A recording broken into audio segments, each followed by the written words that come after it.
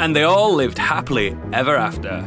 Ladies, gentlemen, and variations thereupon, this is modern escapism.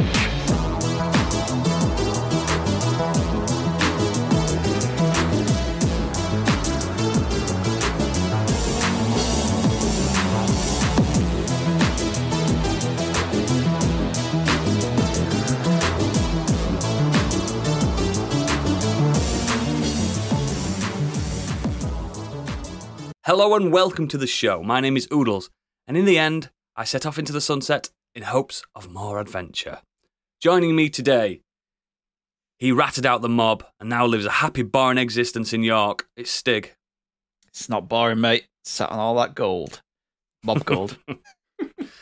Instead of the prince waking him up with a kiss, he got the seven dwarfs to form a bukkake party resurrection on him. It's Biggie.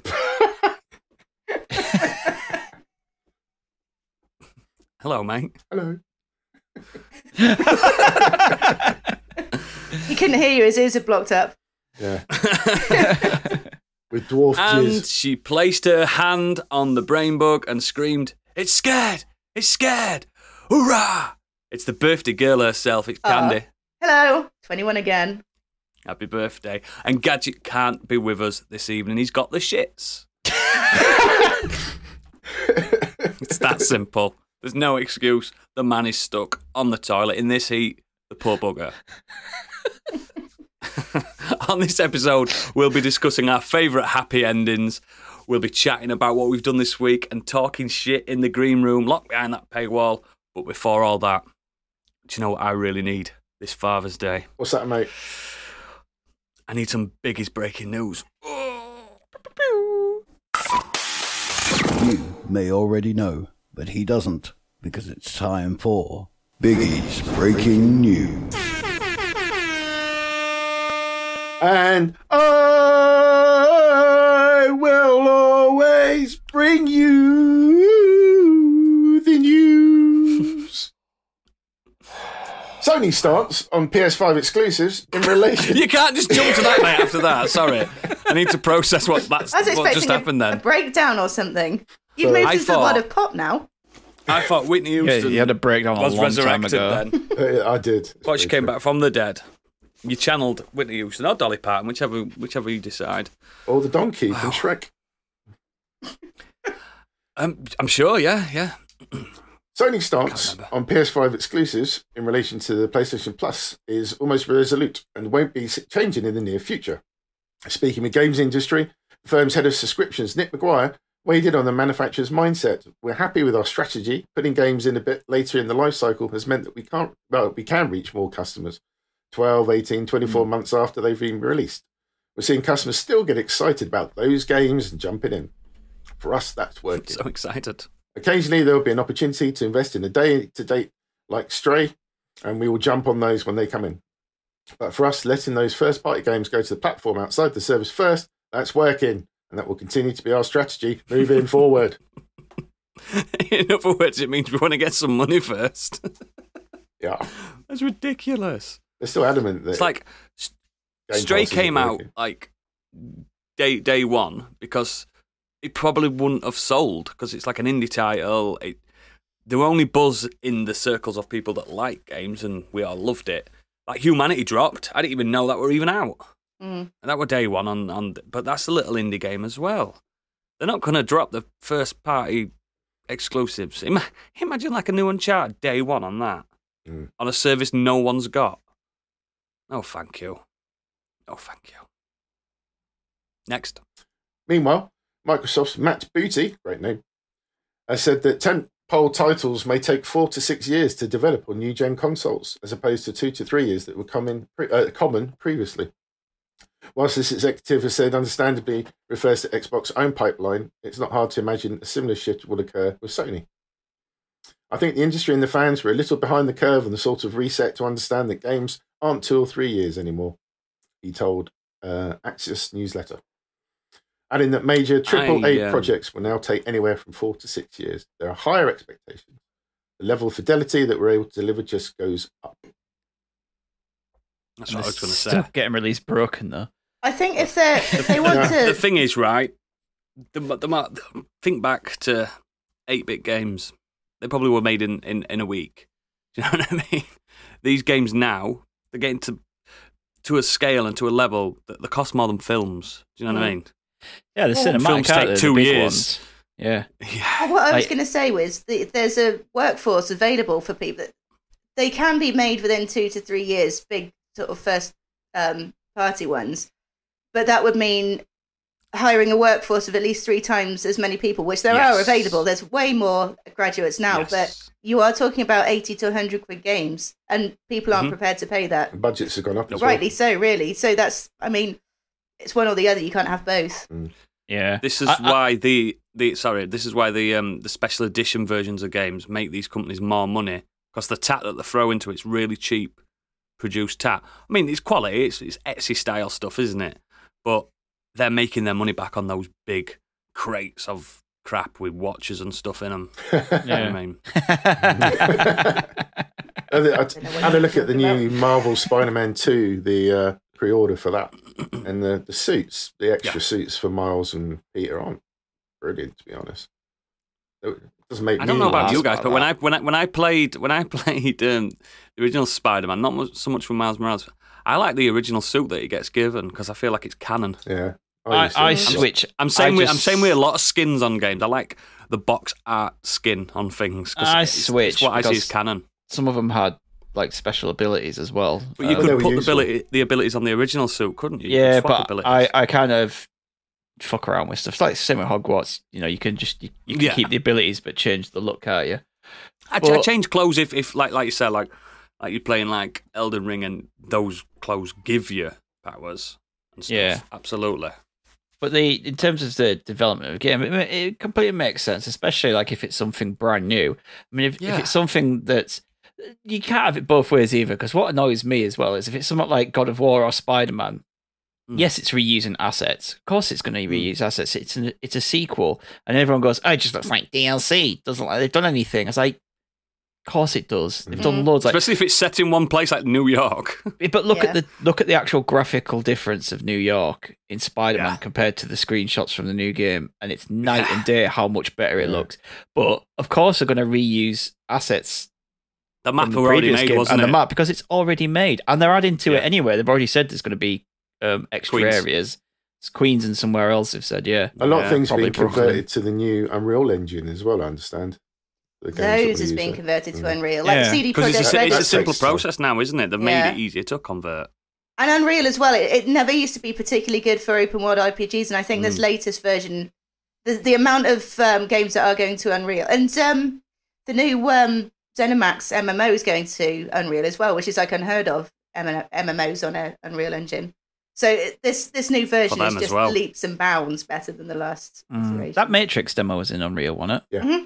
Yeah, that was one of the first demos in Unreal 5. Yeah, that's probably the best looking game I've ever played. So incredible. The graphics on that was incredible.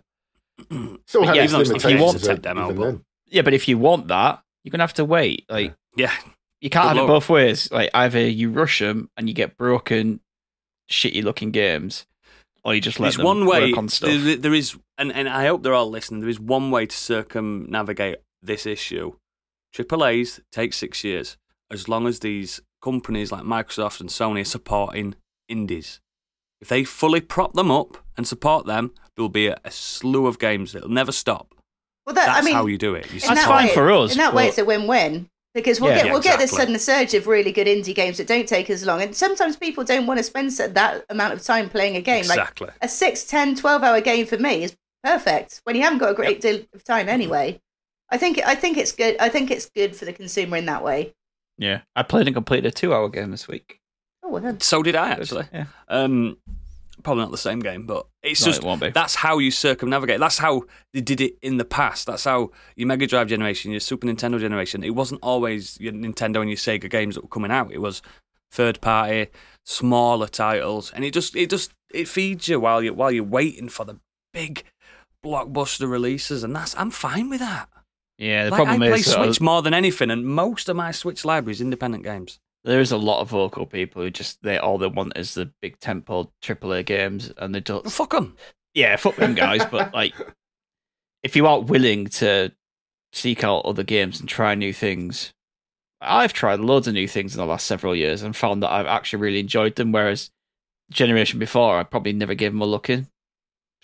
No, I'm saying I've had to mature about it over the years. Yeah, it's like at first I'm scoffing at these service games, but then they are the perfect like antidote for these lulls because they're always live, they're always going, they're always changing, they're evolving, and that is probably another way to get around this issue as well. Just keep these online games just pumping. Like Biggie loves his Call of Duty and stuff.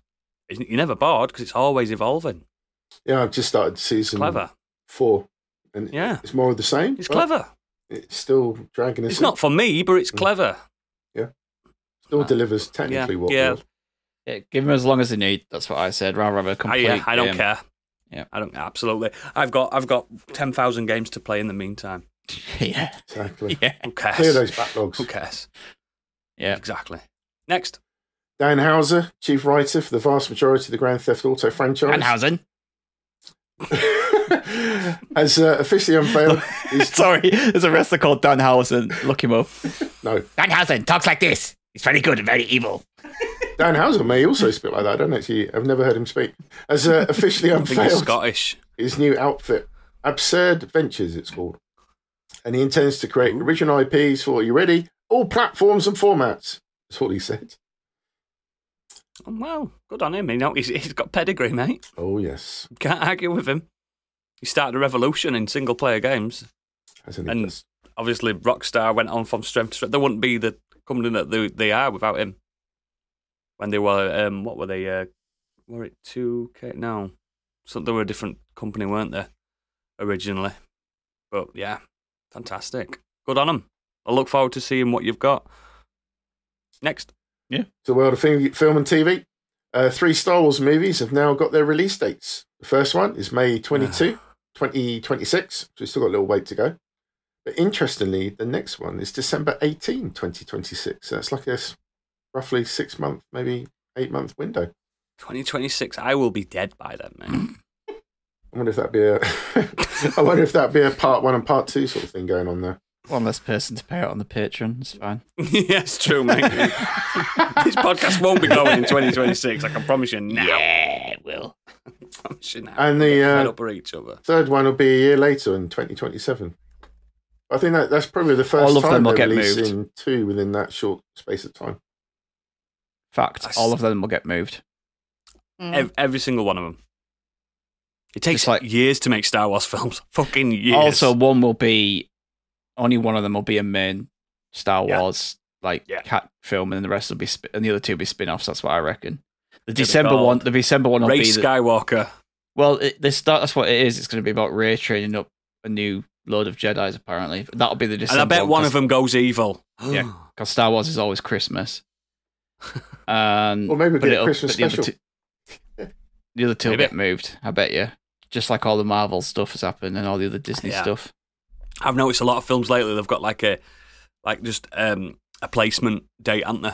Especially with this writer's strike going on. How can you commit to a date with the writer's strike and then the actors' strike is right around the corner, and then the directors are production about whether they're going to strike as well. Like all 3 guilds might be striking very soon. So how can you commit to any of these dates? Well, it's funny you mentioned that, Stig. Because there's also been some major MCU delays as well. Deadpool and Brave New World are coming out in 24 now. As well as Thunderbolts. And then following that... I wasn't expecting them this year. Were you? And in 2025, Blade, Fantastic Four, Kang Dynasty, and Secret Wars. Ooh! They need to put Blade in the bin. That's just been absolutely marred with disaster from the start. Will you stop Stake doing in the this? heart. Blade's one of my favourite characters of all time, mate. Just let it happen. Let it just marinate slowly. Take your time. Take 10 years. I would love for it to marinate and be getting more and more juicy as we're talking about it, but it's not going to be, is it? Just think when everyone's wearing long black coats again, leather jackets, and we've all got stompers on, and this is the time. We're coming back, Candy. I know, but it's too hot to think about that right now. My leather jacket's Interestingly enough, though, Deadpool's been pulled forward. Nice. The rest of them have all been pushed back, and that one's been pulled forward, which suggests to me that because they said they were going ahead with it regardless of the strike. He's not allowed to ad-lib in the meantime, is he? He's not allowed to. Yeah, he's not allowed to improvise or ad-lib because he's a writer. Because it's counted as a writer's credit. Yeah. And so that suggests to me that they're happy. They must be happy with the script. That script must be bang on. Yeah. If there's no way that Ryan Reynolds is going to do this, especially with Hugh Jackman in there, if the script isn't good. He adores that character as well. It's so that script must be fine if they're going ahead with that. I mean, I like seeing Ryan Reynolds on screen. Even his worst films are always enjoyable. So Deadpool 1 and 2 are fantastic. I'm not so sure about Secret Wars, though. And the correction, that's in 2027. I've just reread that, going through some Spider-Man stuff at the minute. And it's not the best arc ever, is it? The first one's okay, but the second one's weird as fuck. Really existential. Yeah, they went some proper strange places. Just please hope they rewrite. You've got to remember, the second Secret Wars came right after the crossover with DC, one of the biggest events in comic book history. So it was just a lull. Just like, here we go, let's try and sell these books again. Yeah, but it wasn't even the Infinity Saga kind of ends a bit shit, doesn't it, compared to what we got in the films? Yeah. Like the film ended it way better. Yeah. Thanos is still around in his helicopter in the books. Yeah, there's one time he gets arrested by the police, doesn't he? Yeah. Can you imagine 10 years of MCU build-up for the cops to just haul him off in handcuffs? I am inevitable. You're coming down. There he is, officer. The big purple one with a dangly chin. Yeah. Let's remember, guys, some of these books are 70 years old. Come on. Oh, God. Just take your time, man. I mean, if anything, MCU needs resurrect. I mean, luckily, judging from this Flash discussion, that there's not much competition still, so they've got time to kill. Well, more on that later. Just the last one on Marvel. The Universal deal for Hulk theatrical distribution rights has now gone back to Marvel. Great news. This is great news. They can finally do the Ruffalo film that they've always wanted to do. Because, they had to claw that from Universal, didn't they? I need Hulk to be back to being a raging monster, though. Well, he could. Obviously, in the canon now, I mean, spoiler alert, Scar exists, so there's a good way of getting them to fight. You can get multiple Hulks in. If they really wanted to, they could split him off with Grey Hulk and have Rage Monster, and Grey Hulk's the one that talks. Or World War Hulk. World War Hulk's fantastic. But it's just a bit wishy-washy now, isn't he? Now that he can be as big as the Hulk and strong, but he's keeps smart. The smart human side of him. I just need, if they're going to do a film, they just need to kind of have him. They need to do what they did in the books. He tries to cure himself, and it splits in two. Yeah, that's it. Someone you can needs have a to Rage Monster. You can have a grey one that chats. Different actor. Don't matter. Just do it. Just do that, and have a Red Hulk antagonist. Do it. We're going to do World War Hulk out there. Yeah, they should do World War Hulk. Was that sorry, Candy? I was just saying, do you think Ruffalo's even still up for it? Because he loves it. But he's getting on a little bit, isn't he? Not that really matters because he's CG, but especially because Robert Downey Jr.'s left as well. And they were the sort of buddies, weren't they, in the franchise? So if they really wanted to do the swan song for that character, they need to do it where the Hulk's the last known creature on Earth, because he's immortal in books, and he's there at End of World, just sat there with his chin in his hands, like fucking hell. The thinker pose. Just, you know what I mean? The whole world's gone, and he's just sat there like, I can't get off this rock. I don't need to eat. I'm immortal. That's the kind of introspective Hulk story I like. They could kind of do something with that and mix it in with Kang Dynasty because he's kind of timey-wimey and he Yeah. So you could all kind of do that and not actually. Yeah. Because that's what they used to do. That's what they used to do in the. I know I always harp back on the books, but they used to make the Hulk a raging monster to everyone that can see him, but he's in a monologue. We're talking as Bruce Banner. And it was really smart how they used to do it. And nowadays, the Hulk's just someone that they like to square up against someone else, like Wolverine. And it's like, yeah, it's cool. It's really cool, but it's not like an introspective Hulk. I get what they did with Smart Hulk, and it kind of worked. but you can't be like that going forward because he's a pacifist. Like even shown in Endgame, he doesn't like to fight. Like when he kicks that cat, just kicks that cat. We need to have a bit of Hulk just going fucking mental. Yeah, we do. Cool. Next, as alluded to, The Flash has got off to a rough start. DC Films opening below Black Adam at $61 million so far. What do you fucking expect? And have you heard about the baby scene? Yes, I haven't heard about any scenes. It's been reversed on Twitter on it, so it looks. So the original scene, I think it's like an opening scene. Has the Flash saving all these tumbling babies from a hospital's collapsing nursery, and he's improvising different ways to catch them all with a stretcher, including sticking a CG baby into an unplugged microwave in midair. The scene ends naturally with him taking the infant out the microwave to hand him over to a traumatized nurse, but as Stiggy said on Twitter, people are playing it in reverse, so it looks like he puts the baby in the microwave first. Why they thought that would be a great idea for putting that in a movie, I just don't know. This film has taken fucking ages to come out, and obviously they've had problems, so that's caused even more problems for the production and the release of this film, and it just doesn't look very good in a month where we already saw like one of the best multiverse films ever. To release that, and this is the fifth multiverse kind of comic book film we've had in the last few years. The fourth on-screen version of the Flashpoint paradox we've seen. It's the only one they care about, where he goes back and guess who's alive? It's Bruce Wayne's dad, and he's Batman in that one. Oh, we've seen it all before. Do a different one. Do it when the Flash has to save the universe, where he has to run on the galactic treadmill and he dies of old age. Do something cool. The Flash is a cool character. Now I've heard that it's not a bad film. It's quite good fun, but it's not enough. It's not enough for me to go to cinema for. No. And the CGI looks fucking shocking in places. Just hurry up, James Gunn, and sort it out, mate. That's the other thing as well. Fucking film out. You had this film taking ages to come out, and in between all that, they've come out and said, right, we're restructuring it all. So none of it matters. So people are going to be like, what's the point of me going to see this film if I know there's no consequences or follow-up to it? This is why they've done, clearly, this is why they've done the Flashpoint paradox, so they can reset every timeline imaginable, because that's the ending of that story. But I don't think... a simple way of just going, nothing exists anymore, it's start again, woo! Yeah, but I just don't think they'll bring Ezra Miller back because the problems they've caused. Oh, but they have caused problems. Yeah, I'm surprised he didn't batter a cameraman while they were recording. Bloody hell, honestly. Next. Speaking of the delays, all the Avatar sequels have been delayed. Avatar 3 will be out in 2025, 4 in 2029, and number 5 in 2031, where people will actually give a fuck at this point. Jesus.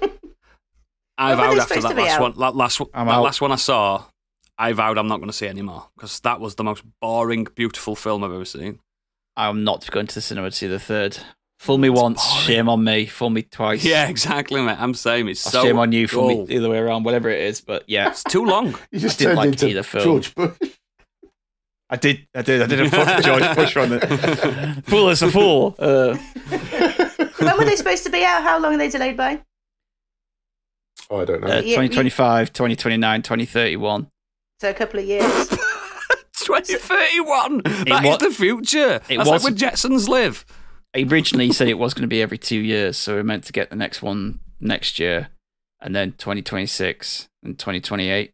So the pull of these films was always that it was never the story, it was always that it was an incredible tech demo and just the graphics and the gloriousness. When is... and then if it's delayed by 2-3 years, it's not going to be cutting edge anymore. We'll have seen it. So when's Cyberpunk set? What is it? Cyberpunk?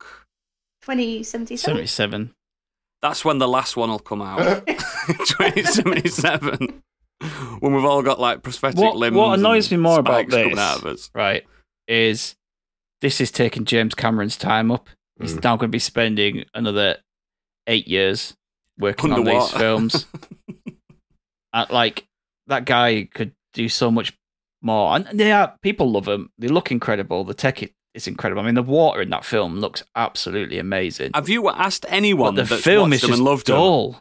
Have you asked them what the story is of Avatar? I've asked loads of people love it, and they've gone, oh, you know, they stick their hair in arses and stuff. I'm like, that's not the story, mate. It's not the story. Like, I can predict what these next Avatar films are. So we've had the air ones on the first one, We're having forest fire. ones. We've had the water. We're going to have a volcano tribe. Then we're going to have Earth. what can we have? Underground tribe. It's just so predictable. It's just stupid and boring and dull.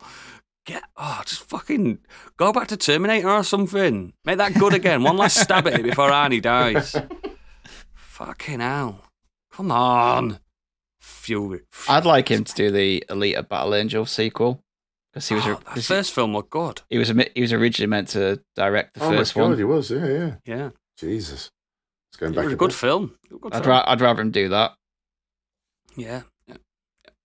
Next. A few of you would be happy. Apple has renewed Silo for a second season already. Hooray! Good. I'm getting I've more and more only seen the convinced first that two this episodes. first series is not going to cover the entire of the first book. I don't think. it's pretty close based on episode 8. I mean, actually, I haven't seen the latest ones, having said that. So, yeah. From what I saw, it seems to be going about... It's heading in the same direction in a slightly tangential way. It says this is covering the first book. Really? Yeah. Based on that. And also, I without spoiling anything, I just don't know how the fuck you do season 2. Yeah. Yeah. I might not if no one's watching it. No, but there's something in that book which doesn't work visually. Everyone dies. No, I'm struggling to remember because I read all the anything. books back to back. I'm struggling to remember where the first book actually ended. So maybe I'm just misremembering, but I feel like it went way further into the story than where we're going with the TV series. No, I think you might be mixing book 1 and 3 Probably up. am. Because I think most of what I remember of book 2 is following a slightly different story rather than the one we're seeing now. Mm-hmm. Trying very carefully not to say any spoilers. God, this is the most vague discussion I've ever been privy It's terrible, to. Yeah, isn't it is terrible because if you It's mention fucking terrible radio there. Those who have read it will know what I mean. Exactly. If you've read the book, Gadget will know exactly what we mean. But and anyone else that's read it, but it's impossible to even drop any Gadget, hints without it being a massive. If you know what they spoiler. mean, in the edit, just drop in. Yes, I know what they mean. Yes, I know what they mean. I also agree with Candy. I think that this season is going to be first half of the first book. Please. just for clarity, because fucking hell, me and Biggie then. Wow. He knows. What? He knows. What? Next. Finally, Stranger Things Season 5 is adding Terminator star Linda Hamilton to its ensemble cast. Cool. They love adding those stars, like all the stars, don't Yeah. Yeah. It's really a love letter to 80s through and through, isn't it? they? Yeah. Last season, this one, isn't it? So Yeah, they're done. They're Please ending. be. I think it's going to be like another couple of long episodes again as well. Yeah, I think they've come out and said that it's going to be shorter than the last season, but then I think... Yeah, like 3 episodes or something. Needs Like to hour and a maybe- half episodes. Yeah, maybe 6, I think. But It's great. having said that, though, the previous season that came out, it changed a lot between... Because they managed to film a lot of it before COVID happened. And then Yes, so they much did. changed between that and when it actually finally released. They released so many more episodes that, I mean, who knows? Anything could happen. And again, the writer's strike. We don't even know if we'll see it Kids when are we so can much see it. older. They're going to have to do Yeah. another time jump again. Mm. They are like adults. They're saw just the lad straight who up adults played now. Lucas the other day. He's got like a full-on beard and everything. I was Yeah, like, the blokes. They're all Yeah. blokes and stuff. It's I think- fucked I up. think Finn What Wolfhard's jobs the and only one that everything? seems to have like stayed the Yeah, same. he's baby facing it still. Oh, it's crazy, man. They're going to have to do a time skip, like they're in college or whatever How can you do Americans time called. skip the way that it ended? Season 4 ended. I don't know. I genuinely Going don't straight know. into. He's going straight into the shit. Hopefully, Yeah. they might have filmed some bits for this already before. Do you know what I mean? Before they wrapped. Or they use that And then de-aging tech. It's awful though. For an hour and a half, it's awful. The aging tech makes you sick because you can see it and you're like, oh, they haven't realised. Once you spot it, it's done. Isn't it? Yeah, You're like, it's oh, fuck. awful. That's why this Indiana Jones is going to scare me. This one. Look at his face. Look at his face. He's got the face of a 30-year-old, but he's running like an 80-year-old man. Look at his knees. That was the problem with the Irishman. They made him look young, but God, it's terrible. He's moving like a 70-year-old man. It's like Instead of a whip, he's got a colostomy. And it didn't look like De Niro looked back then. Do you know what I mean? It's it's awful. I hate the aging technology, but I know it's necessary sometimes. But fucking hell, just get someone that looks like him. Just do that. Next. Finally, over to the Weird World Web. Mourners at the wake of an Ecuadorian woman were startled to discover she was still alive. A hospital doctor in the city of Babahoyo declared Bella Montoya, 76, dead following a suspected stroke. She was placed in a coffin and taken to a funeral parlour where relatives had held a vigil before her planned burial.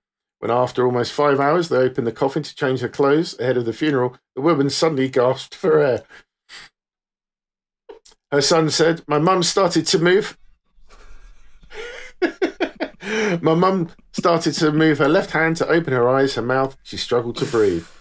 Video taken by a mourner shows her lying in an open coffin, struggling to breathe, while another complains that an ambulance they called has not yet arrived. Minutes later, I shouldn't laugh at this. But I'm so confused as to why they fast track this funeral so much. Yeah. Some religions are like really fast, aren't they? They get the funeral services the day they die and stuff like that. That's crazy. Some cultures as well. Some cultures have the body on display for weeks. She still ended up dying. I was going to say she's not hanging on in there, is she? That's why I shouldn't be fucking laughing. She died today. Although, but imagine like, help! I love this. I love this last bit. So this came from the BBC website. So they obviously got an expert, and they asked Dr. Stephen Hughes, a senior lecturer, amateur scientist, in medicine at Anglia Ruskin University School of Medicine in Chelmsford. He said such cases are very uncommon, but he points out that death is a process, and he says sometimes somebody may look like they're dead, but they're not quite dead. And then he says, careful examination is necessary to confirm death. What an expert opinion. I'm glad we got that opinion then. Wow. Did no one check a pulse? You can have a really low pulse rate though, can't you? But still. Really like... I just think it's negligence. It's just gross negligence on the highest fucking level ever. It's disgusting. Was she rich? Hilarious. With the kids trying to get it done quickly. Yeah, exactly. Yeah. Nip it in, bud. Come on, get about it. She's scratching on coffin. Shh. Shut that in there, don't worry.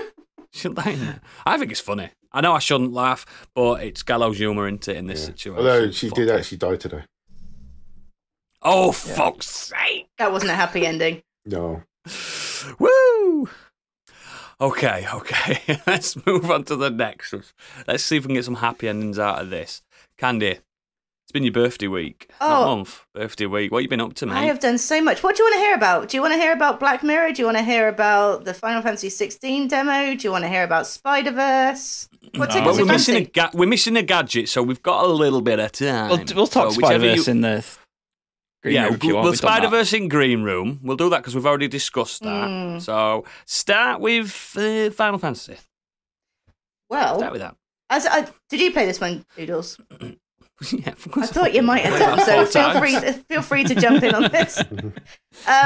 So yeah, it's definitely a much darker, more grown-up Final Fantasy, isn't it? I wasn't fully... What, you mean the shagging in it? I didn't get that... I got to the strangulation, but that was a bit kind of sexy. Yeah, sexy strangulation as well. Yeah, there's a lot of effing and jeffing, isn't there? And not just a couple of F-bombs, all over the place. Quite enjoyed it. Kids getting killed. There's all sorts of stuff. Yeah. So just full disclosure, I didn't get to the end of the demo, and the reason that was because I want to start it again when I get it in however many days, like tomorrow. I'm going to keep the save from that because I did a really good couple of runs on it. It does cross over, doesn't it? My third playthrough, I got just my ranking was sky high because I just got so good. Because I'm treating this now like a Devil May Cry, and Stig knows he's a firm fan of it. You try and beat your scores on each level, don't you, Stig? Yeah, and that's what I'm doing. That's what I'm doing with battles, and you can. So I stopped probably about an hour or so into it just because I do want to sort of start again and just. It's a long demo. It's about a 3-4 hour demo. Yeah, so I got to a bit where you're fighting goblins, and I did the main goblin boss, and that was it. Are they ugly, them little goblins? Well, do you know what got me is the goblins had more detail in their character models than some of the main characters did. Like in your party, your main character, Clive, Final Fantasy Clive, has got a lot of detail. Your mates, not so much. So they're not main characters. That's why, mate. I was going to say, I fear for their future. Fantasy. Why? Like it's this big, like epic kind of fantasy world as Clive. And there's a Rodney as well. And there's more than a Rodney. There's a Stuart. Barnabas. Ooh. There's a Stuart, and he's quite a main character. He's got a bio on him. So nice. Stuart's in there. See, I started, and then I was like, no, I need to finish my other games first. So I just turned it off and went and played my other games that I want to get done. So I can. You know what I did notice with this demo though? It's good. Again, I know they were designing this for fans of the other games and newcomers. They've actually done what they promised to do. They've got a story mode where it's like you can just fly through battles. You can just enjoy it. It looks spectacular. And you've also got the hardcore Devil May Cry fan mode where you really you've got to time them combos and parries. The parries in this are great. The magic's great. The icon battles, I don't know if you got that far. I didn't get that far, no. Hell. That's the most spectacular boss I've ever fought, and it were a demo. So it starts off with a small icon battle, doesn't it? So the actual starting scene you're playing is, I think, it's the So Phoenix, the icon battle at the end of the demo is that one that it starts off at. Oh, okay. So yeah. So my issue with the and actually going back to what you just said about there being story mode, it's about time they did that, because every Final Fantasy is open to anyone that wants to start. Like if you see the title Final Fantasy 16. You think, shit, I need to have played the other 15. You don't. I think most people know, but you don't. So because there's a story mode, it's way more accessible than you think. If you want to start Final Fantasy now, just go for it. It's perfect for it. My issue was, I don't know if it's because I didn't get that far into it, and I don't know if it's because I didn't have a massive arsenal of spells or anything, but I found I didn't particularly like the combat system. And what I found myself doing was spamming fire quite a lot and doing loops of the enemies until they get down. Of course you did. Yeah, and that was it. So for me... Do you not like Devil May Cry then and Bayonetta and stuff like that? I haven't played Devil May Cry in years, so I think that might be... Yeah, that might be an issue. But yeah, no, I found myself spamming a bit, especially compared to... I really like the battle system with Final Fantasy 15. I really liked it with Final Fantasy 7 Remake that was they used the Kingdom Hearts battle system, didn't they, on 15? Yeah, so for me I could just pick that up and play. But yeah, it's probably just because I'm not used to it, but I didn't find the fighting that great. Oh mate, it's really good. I must have just needed to get further into it. So which when is fine, when you complete the demo, it unlocks a special bonus arena. Nice. Where you souped up, you're level 50, and you could just fucking go to you can let loose. I am a slayer. Yeah. Well, I can't wait. Every moment I play this, I did not, and ultimately I did, but for reasons I've already said, I did not want to put it down. Like, I've struggled recently concentrating on games, and I thought maybe I just haven't been in the right headspace for it, but I don't think that's what it is. I don't think a game has gripped me enough to just keep me going. And because the story's so mature. Yeah, well, for every moment that I play this, I was like, I do not want to put this down. I want to keep playing. I want to know what happens. It's a good sign. And did you notice the best thing I noticed about it is the active time lore system? That was cool, yeah. Where you, anytime, any cutscene, any moment in the game, you hold the pad down, it tells you who's talking, what their allegiance is, who they are. Do you know, like on Game of Thrones, you don't know fucking anything. Yeah. It does that for you at any time. So you're like, who are they talking about? Hold down the pad, it'll tell you. I'm so happy. The moment. Yeah, I'm so happy. It's so fucking good. I am prone to being a little bit forgetful or not paying attention 100% all the time. So I'm really happy that's there. Not to mention a lot of the games. I can't remember his name, but that particular writer. Some of the stories have been a little bit convoluted, like Kingdom Hearts 3, for example. So I think if there is that constant reminder there, you do need a refresher. That is just absolutely perfect. I think that's going to be. Did you notice the guards at the beginning when you're walking around as young Clive? Playing Dungeons and Dragons in the corner. When he went, D12. No. They were sat down rolling. I was like, nah. And apparently the creators of this have recently, in past like 10 years, got into Dungeons and Dragons, so there's going to be a lot of that. Like, they used to do Dungeons and Dragons references in the older games, but they got rid of that when all the steampunk stuff came out. Yeah. But so this is just a D&D game with DMC combat and just. Well, I mean, you could almost say that about any RPG game, can't you? I mean, ultimately, they're all kind of based on D&D. Yeah. But that said, though, if they are all recently D&D fans, we can probably expect a board game out of it, so that'll be cool too. Yeah, I do think his name Clive as well suits him because he's a right whiny little bitch. What is it with main characters in Final Fantasy always being whiny little bitches? But luckily, in this game, you'd be older Clive, don't you, later on? And he's like... Ugh. And is he not like the oldest main character we've ever had as well? Like, normally they're 17, 18, 19. I think old Clive is, 32? Oh my God, the old fart. Yeah. Oh, it's got a beard, oh no! They're all whiny bitches in Devil May Cry as well, aren't they? Yeah. Yeah, they are. Oh, Charlotte call it Devil May Clive. Devil May Clive. Yeah. Remember Nero in Devil May Cry 4? Fucking hell, you were a moaning cow. And also, I can't wait for it. I'm really excited. But yeah, I don't know if it's going to be... I think when is it out? The 20th, 21st? So any day Thursday. now, basically. So yeah, when we go live, it'll be out. I don't think I'm going to jump... for Father's Day. I'm so happy. Nice. Oh, that's a good prezi. Yes. But yeah, I'm going to... As soon as I've finally finished Hogwarts, I'm going to get onto it. Whether that's on the day, I don't know. Oh, one more thing I will say, and I think we chatted about it in the Discord as well. The difference between fidelity and graphics is just completely negligible. You could, take a pic. In graphic mode, I didn't notice it dropping between 60 frames per second. No, neither did I. Graphics mode. The way I test it is normally to look in the water and the reflections and everything. Yeah. Switching between the two, I had graphics mode on, and it were a firm 4K 60 frames per second. Yeah, I didn't notice any. It's insane. It's insane. Unlike Starfield. I think it can go up to like 90 frames per second on frame rate mode. But on some fighting games like this, you kind of sometimes do for parry windows and stuff. Yeah, it's insane. But again, it's going to be 150 gigabytes. Hopefully, it'll be well worth it. And the install's about 70 gigabytes apparently as well off the disc. Get those hard drives upgraded, guys. I'm telling you now, there's a 100 gig game to download, and then there'll be at least a 20 to 30 gig day one patch as well. Oh, there always is. Always, any game. 100%. It's fine. Clear up your hard drives. Need those expendable hard drives, hey, Biggie. What are them? I've never heard of them before. Were you not there when they got announced? It was huge. The world went crazy for them. Changed the world. Did it change the world? All right. For me. Like Steve Jobs. And For me. What else are we doing, Candy? Let's do Black Mirror, shall we? I've watched the first 2 episodes of Black Mirror. I've not watched any yet. If you've seen the first 2, you've seen the 2 best ones. Oh. That's not to put down the series as a whole. So last time we got Black Mirror was 2019, and we only then we got, what was it, 3 episodes, I think. So we haven't seen Black Mirror in a long time. We got Bandersnatch. We had the Death to 2020 and Death to 2021, which is still Charlie Brooker and kind of same production company, but we haven't actually had proper Black Mirror for a good while. All the episodes were pretty good. They were pretty good.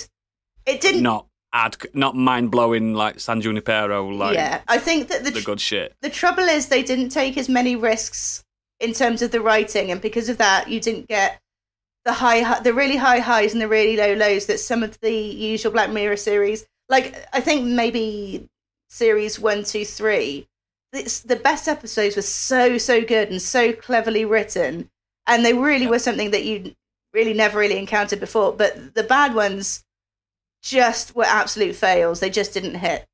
And I really didn't like that one that everyone liked where the robot dog were chasing that woman. I didn't like that one either. The black and white one. Fucking shite. It was boring. Yeah, it was. Yeah. So, yeah, all of these episodes are quite good. So the starting episode is Jonah's Awful. And I was laughing my way through that one. I thought it was really good. That blew my mind because I was like, what? And I don't know what they've done. I don't know. Everyone loves Charlie Brooker now. He's just got stars on every episode. Well, Black Mirror's the thing to be in, isn't it? Yeah. This is jam-packed with like Oscar winners. Kate Blanchett, the girl from Schitt's Creek. Who else was it? Michael Cera, just in the first episode. Yeah. And I think this is probably... And Selma Hayek. Selma Hayek, yeah. Selma motherfucking Hayek. I think this is probably... I'd lick her toes. Oh, God. Is that from Quentin did. Breaking Bad in there as well? Do I see an image of him? On the third one. Jesse Pinkman's in it. Jesse Pinkman, I can't remember his real name. That's his real name. Yeah, actual Jesse. Second one, Lock Henry, is another good one. Fantastic. I think that was fantastic. That I didn't see. I'm not going to spoil anything. I didn't see that coming at all. I was like, yes, and I love an episode set in Scotland on anything because it's such a mystical country, and when you're out there in the sticks in Scotland, it's just breathtaking. What I like about the first, it had Podrick in it from Game of Thrones, didn't it? Yeah, Podrick Payne. What I like about the first 2 episodes as well is they're all very, like, I know I take the piss out of it, but they are very meta. I can't remember what they called the equivalent of Netflix. They call it like Dingleberry or something. Like strawberry or something. Dingleberry. Strawble bums. Or, Dingleberry's a little bit of poo that sticks onto your ass when you've got an airy ass. That's a dingleberry. It's the title of the pod. I thought that was a scent from Body Shop, but anyway, I digress. The next one is Beyond the Sea. And I think this one probably, and this is the one with Jesse Pinkman in it. Really enjoyed this one. I think it was probably my favourite. Josh Hartnett as well, innit? Yeah, both looking quite old, but both looking very, very good for it. Fourth one lost me, it's called Maisie Day, and not so much. The last one, fine, a little bit long, a little bit boring. But again, I didn't dislike it. All absolute top tier acting, all, like you said, all the real high name actors and everything. It's the trendy thing to be in as Black Mirror. And if you've watched it before, you'll like it. It's fine. It's not groundbreaking, but you won't get any of the absolute miss episodes either. My cousin's an extra in one of the episodes of Black Mirror, and he won't tell me which one because he does it anyway. He does it. He's not a proper actor; he just does extra work in the side. I mean, that is still proper acting, guys. I'm not knocking it, but he does it on the side, and they were doing it where he lives down south. I don't know which one it was. He won't tell me. He says, "Watch it, see if you can spot me." He's probably just in background pointing at something. Yeah, having a cup of tea or something. He's really tall, so if you've seen a really tall, oh my god, that guy! Actor, no idea. That's my cousin. He might be sitting down. But yeah, he might be sitting down, mate. I ain't got a clue. Guy in chair number 4. He was in Emmerdale, and he was in what's that? What was that called? He was a zombie in that Big Brother zombie program years ago. Dead Set. Remember that one? Dead Set. Yeah, he was a zombie in that. So there you go. That's his IMDb. But yeah, I can't think of any. I don't think any of these episodes are really going to stick in your mind like San Junipero or some of the. That's a shame. It's a shame, innit? But I like his screen wipes, his game wipes, and his. I like Charlie Brooker's. I like his commentary on the world more than Black Mirror. See, I don't. I like his writing and his shows. Don't really like him. Don't like listening to him. No, I do. I think he's got a lot to say, which is good when it's put into a show like this. But I don't like his condescending tone and the way he speaks. Can't deal with it. I do. I think I'm just fucking broken, mate. I don't find him particularly condescending. I find him just like sick I think he's of acting everything. when he's talking like that. Yeah, I think he's acting. He's playing up. Sick of everyone's shit, like everyone is. Really, he's just not trying to hide it. I think it's yeah. The same old like Stuart Lee thing for me. I don't get that. Like just kind of the. Stuart Lee's great. Nah, I hate everything. Fuck off. do you like Jack D and all? You what? Do you like Jack D? Jack D's all right. I'm good. Let's go for the grumpy ones. Oh dear. Cool. Any more? Are you going to save it for green room? I'll save it for the green room. I've got a couple up my sleeve, but we'll wait. Oof. I'll go next. I wasted a week on a show this week. I watched the entirety of the full Monty series. Oh, is it shit? On Disney Plus. Is that new, is it? It's shit. Yeah, brand new. Came out this week and I've watched them all.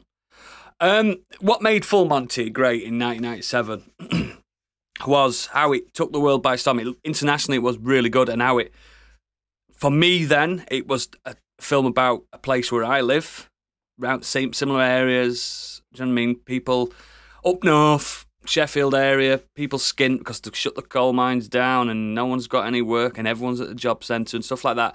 And it worked, and it was perfect, and it was light-hearted. I don't know if you've seen the film Full Monty. You should do. It's great. A milestone, especially in Britain. I think it's fantastic. Everyone in it's great. It's just perfect, and it ends really good. It's got a happy ending. It's literally on my list. Yeah, It was on my list happy of ending. films with happy endings. Like it leaves you feeling kind of like it's a great ending. Like they go ahead with it, they do it, and it leaves you with that was a great ending, and everyone's kind of in a good place by the end of it. Yeah. So like snap cut to 17 years later. I think it's 17, about 17, 16, 17 years later. Jesus. You think, oh, what's happening to Gaz and the lads? It's just got worse for them. Nothing. They're all still skint. They're all hanging about. They're all still going to the job centre. I mean, Gaz is the only one that's got a job, actually. He works as a porter in an hospital. But he's still... that's thingy, what's his name? Scottish guy that plays him. Robert Carlyle. Robert Carlyle, that's his character. And Mark Addy, and they're still got that love-hate, best mate relationship where they both hate each other, but they love each other at the same time. And... what the show does, what I do like and I do respect, is each episode is about one of the characters. The problem is, some of the episodes are about characters we didn't know from the film because they've brought in new characters that we don't care about, that are part of the Full Monty crew now. And it doesn't work for me because I didn't care about them. You know what I mean? I wanted to speak. And there was an issue in the guy that played Guy, one of the guy with a big dick from the film. Something happened mid-season and they had to take him off the show because he was a baddie behind the scenes. So he doesn't get his own episode, obviously. Makes sense. And there's one episode that it's a standout episode. It's about Horst, the Jamaican guy who played Denzel in Only Fools and Horses, that guy. Yeah. He's got the best episode because he's probably the most well-rounded character. And he's really old now. Because he was old then, wasn't he? Yeah. And he's really old now, and it's just a great episode about him trying to get to Castleford to job centre to claim PIP. Do you know what I mean? When you're disabled and trying to get some money. And it's just a fascinating insight on if you've got no money and the government that we've got now currently is requiring you to go above and beyond to prove that you can't go above and beyond, it's ridiculous. And I think that's a really good commentary on working class Britain today under government we're in. But every other thing was about kids rebelling, like Robert Carlyle's kid. Not the young kid from the film because he's older now. It's the same actor. He has another kid.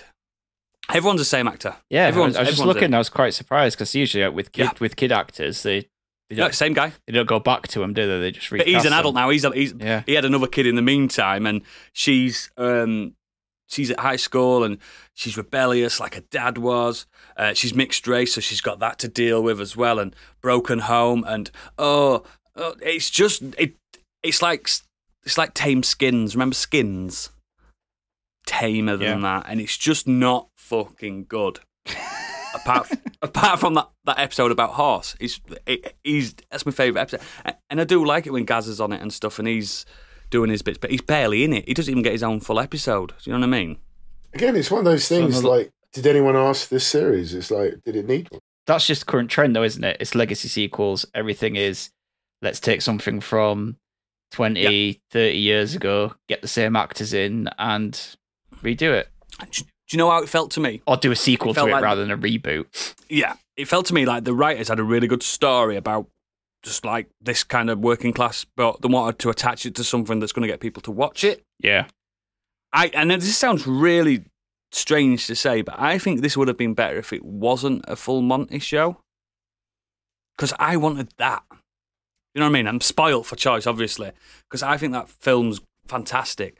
But like, I think Brastoff's fantastic. I don't want a Brastoff show. You know what I mean? I don't want a Rita Sue and Bob 2 series. Fucking 40 years later. Do you know? I think that's a blast from the past.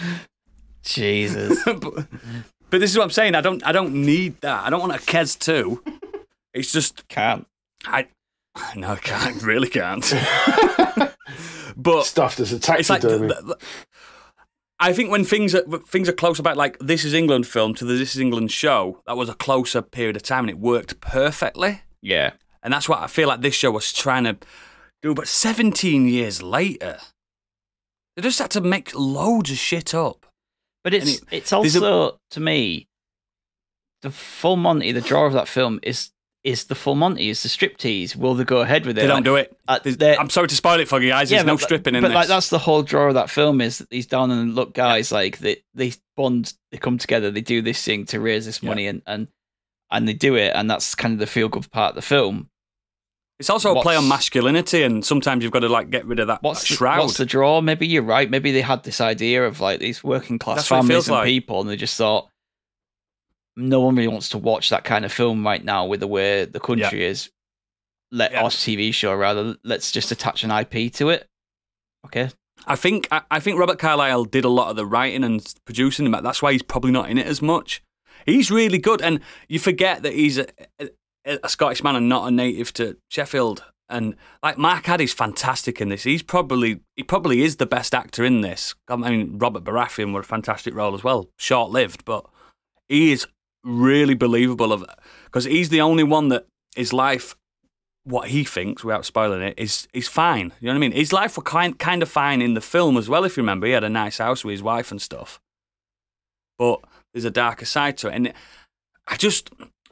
this could have been a film for an hour and a half rather than 7-8 episodes of an hour. Do you know what I mean? It was dragged out, and like I know Sheffield very well, and they really, really, really focused on the last rough estate in Sheffield. Do you know what I mean? There's not that many anymore. It's quite an up and coming city now, and it's the last proper rough estate. Which, if you go down there now, them houses are all boarded up. No one lives there anymore. It's not. If you want to do that working class thing, you want to get even further north. You know what I mean? Like fucking, even way past Gadget, like Gadget's end. So there's some parts where really on border with Scotland and stuff that's really down and out. But yeah, I think like I said, I think they were just trying to use the Full Monty name. I suspect as well, internationally it was a hit. Did you say it was Disney Plus? Yes. I suspect that was probably a push from them to try and get a slightly older generation to sign up for Disney because, you know, everything's kind of based on Marvel and Star Wars. There's no cocks in it though, Candy. Well, I'm out for that reason. But that's the same doing the series rather than a film as well. They're not just going to pay for it for a month. They're going to keep paying it for a couple of months and then forget to stop. No, it all dropped at once. Oh, really? Well, it all dropped at once. Then. The whole thing dropped at once. Which is another weird thing. It's as if they didn't have any faith in it in the first place. They don't usually drop stuff like that. Yeah. Right, a peek behind the curtain. I've just had a power cut. This is the third part of this podcast I am now currently recording, so I do apologise. The heavens have opened in West Yorkshire, and the thunder god himself is coming down and pissing me right off. But yes, I was wrapping Full Monty up. Don't waste your time with it. Sorry about that. It's hilarious.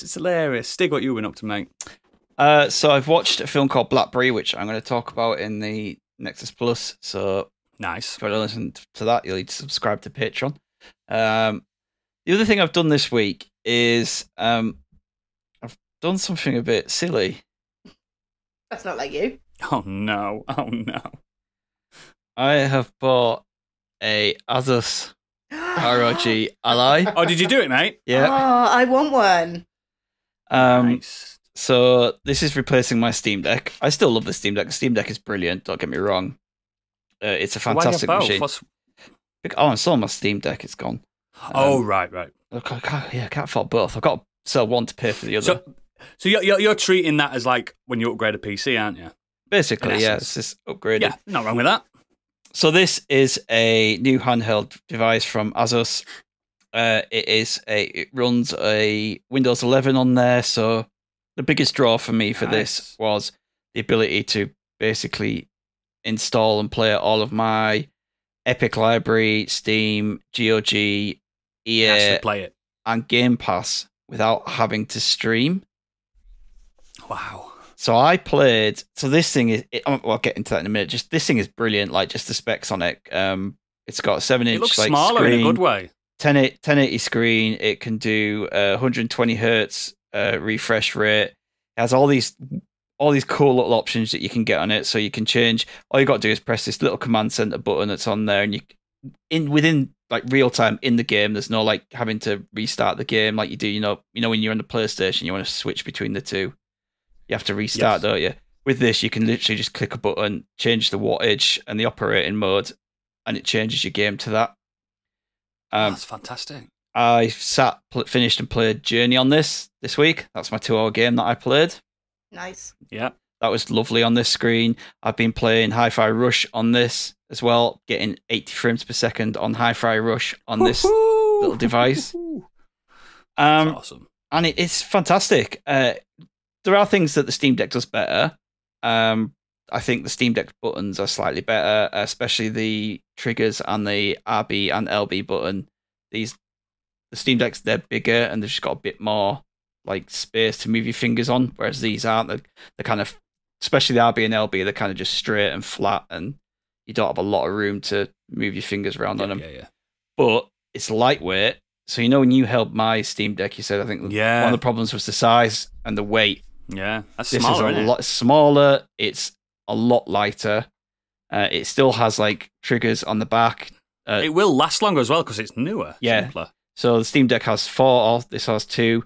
I never used them anywhere really. What I am using these for though, which is pretty cool, is little macro buttons. So if I'm playing a game, I can hold this button and press A, and it takes a screenshot, or it takes a video, or it does like things. So I'm using that as well. It has RGB lights.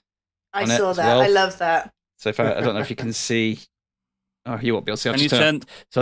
Can you turn them off to stop the battery drain? Yes, you can turn the lights off if you want. If I had that, they'd never be on. But you can change them so they're not like flashing or rainbow. You can just put them as a normal color if you want. It has all different options. Does it have rumble? It has rumble. It has the ability to change between. So you can use this as a full-fledged PC as well. Like if you put this into a dock you can then hook a mouse. You can hook it up to a monitor. So you reckon if I could convince the wife, I could get rid of my laptop, buy one of them, and say that's my new computer? Yeah. And could I do podcasts on that thing? Yeah. I've downloaded Discord and other stuff on this. Like been playing that, sit and watch YouTube on it. I've got all Disney that's the Plus, main question Netflix. I want to ask you. I want to ask you, how do you convince your wife to get all these new gadgets without kicking off? I pay for it myself. But also this one I got 16% off through work because I get my work has like a scheme where you get like you can get money off certain shops. So Curry's had a 10% pre-order off. Then I got an extra 6% off because of my work thing. So I got 16% off. I then randomly, this is just even better, I had some vouchers from a cashback website, which I didn't know about. And it was like, I can use these vouchers for Curry's. So there's 85 quid's worth of vouchers. So my Steam Deck, so it's cost me £100 to upgrade. Nice. That's all. That it? Yeah. That's awesome. After I've sold everything, got my discount and got these vouchers. I couldn't use them for anything else, so I just thought, fuck it, vouchers. No. So yeah, and because it's not a cheap bit of kit, is it? No, it's $699.99.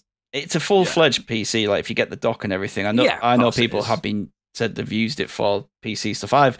I'm using it as a gaming thing, so I've literally uninstalled all the Windows Office and shite off it. I don't care about that. But it's 512 gig hard drive. You can upgrade it if you want. It gives you are allowed to do that. Yeah, that biggie. I've got I'm in. got a 512 gigabyte micro SD card in there, so I've got like a terabyte worth of stuff. That's more than enough because once I've finished a game, I should install and then reinstall. But it's really great. The fidelity, the refresh rate, the frames per second you're getting out of this. I was playing Ori and the Will of the Wisps and getting 120 frames per second on it. Fucking hell. Yeah, and the sound as well, the speakers in it. I know a lot of people would play handhelds with earplugs, but if you aren't, this sounds so much better than the Steam Deck. Like the front facing. Yeah, the front facing. They've got proper speakers in. Dolby Atmos. High res. It's great. Honestly, it's the sound in it's brilliant. It's got these kind of like touch control buttons on the front where you can load into ASUS Create thing, game library there, where you can kind of load up your launchers. And yeah, you can assign. It's going to last 2 years, that as well now, isn't it? This will, yeah. because it's pretty much able to play most. It can play It can play up to Diablo 4, and that's just come out. It's fine with that. Do you reckon it could do FF16? Oh, maybe if you were streaming from your PS5. I've set that up as well, so I've got it set up so I can. Oh shit! It is exclusive in it for a year or something like that on Sony, but it will come out. But I can because it's Windows based. The remote play is really easy. You just download the remote play app. Done.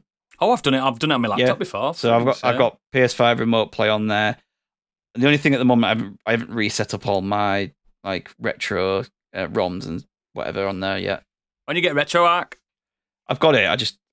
It's a bit more it's a bit more fiddly than the Steam Deck. That was really easy to install because you just kind of have to down. Yeah. It's a Linux based, so all you had to do was download the app, kind of set it up, and it was done. This is a bit more fiddly, but I'm not really that bothered at the moment because I've got all these other games that I want to play, and it's the Game Pass. As silly as that sounds, like. So couldn't the Steam Deck download Game Pass games? No, you had to play it over Wi-Fi. Oh, all right. Then that is a massive upgrade then. Yeah. Download so I did play Hi-Fi Rush over Wi-Fi. That's the biggest downfall. It's handheld. It is not good. Oh, shit. Depending on your... it depends on what wattage and performance mode you put it in and the game. I'm playing a lot on turbo mode at the moment because I just... Turbo mode! I've been at home. If I was playing this on a train or a plane or something like that, I'd drop it down a bit. Down, wouldn't you? But I've got a portable charger which is powerful enough to charge this while it's being played, and the battery pack it comes with is like a chonky boy. So if you're playing around the house, you could just plug it in. So you could literally play like current gen games, laid down in bed with a nice comfy device in front of your fucking eyes. I'm very jealous. Yeah, well, Hi-Fi Rush is the newest game I've played on there, but I know people that have played, like, say, I know Diablo 4 is obviously that isometric look down. It's maybe not as taxing, but it's still. I don't know, mate. There's a lot of enemies on screen. I was gonna say it's still. I mean, in terms of maybe. Yeah. You know what I mean, like the graphics, but the graphics in that are amazing anyway. And like you said, there's a lot going on that, so it's still taxing, and people are still playing on it. But yeah, it's fucking great. I'm well happy with that. Oh, that's awesome, mate. Oh, 400 quid, mate. You can't fucking. Yeah, it's only just because of. Originally, what I was going to do was do like a buy now, pay later, but because my work gives me that discount, if I paid outright, I got so much off, and then. I like to call it buy now, ignore later. Mate. Exactly. Yeah, I basically only had to pay £100 off. Went no, buy now, shout at bailiffs. Sold my Steam Deck and everything. So cool. Yeah, cool. great. I'm happy for you. I'm happy for your new addition to the family. Kids touching it? Nope. Nope. Nope. With their sticky jam hands. It doesn't have trackpads like the Steam Deck did. So, but it's touchscreen. But it's touchscreen, and I found just using the thumbstick and the triggers for your mouse buttons. Fine. Yeah, works. Yeah. Oh, that's awesome. It's awesome. Nice cool. Kit. Stig Jr., little Stig Jr. Cool. Biggie, round it off. Yeah, it's kissing it. Not a massive busy week for me. I've been watching catching up. Not like you, that. No, I know. I've been watching the Taskmaster. Really Nice. getting into that. I'm up to season. Is that one that we watched at the podcast? Yes. Yeah, with celebrities do tasks and But stuff. I've not. Yes, yeah, that was funny. That properly before, so I've actually it's on Netflix, by the way. So I'm just going through all the seasons on there. Really enjoying it. There's a great one in season 2, I think it is, with Josh Widdicombe, where he gets set some tasks like counting how many baked beans in a tin or how many spaghetti hoops that are in a tin, and it turns out that he was the only one that was asked to do the tasks separately to all the other stuff that they did. He was pretty. He was pretty miffed about that. That was quite funny. Or season 4, I think it is, with Joe Lycett. And there's a particular task where he was the only one that was asked to smile at the camera every 30 seconds that he was doing something. That's quite funny. They do a little. It is when they get people doing that, because when it goes back to their reaction, they're just like, "Fuck that!" They're absolutely livid because they had to do this thing that no one else has had to do. But it's just really. We watched that one at Podcastle with that Is it John Wilkinson guy or Wilkinson? Yeah, he was really funny. And he had to throw it, and he just did it in one. The potato, throw it into that yeah. target. He went. Oh, can I go home? I'm like, yeah, go home. Yeah, until they caught out that he'd stepped over the line. It stepped over the line. Really brutal. But yeah, it's just a fun, easy to watch show. I've really enjoyed it. It's been really good. Highly recommend that. The other thing I did over the weekend, I got a 4K DVD out, or Blu-ray, whatever you want to call the disc. And I watched one of my favourite movies, Black Hawk Down, but in 4K.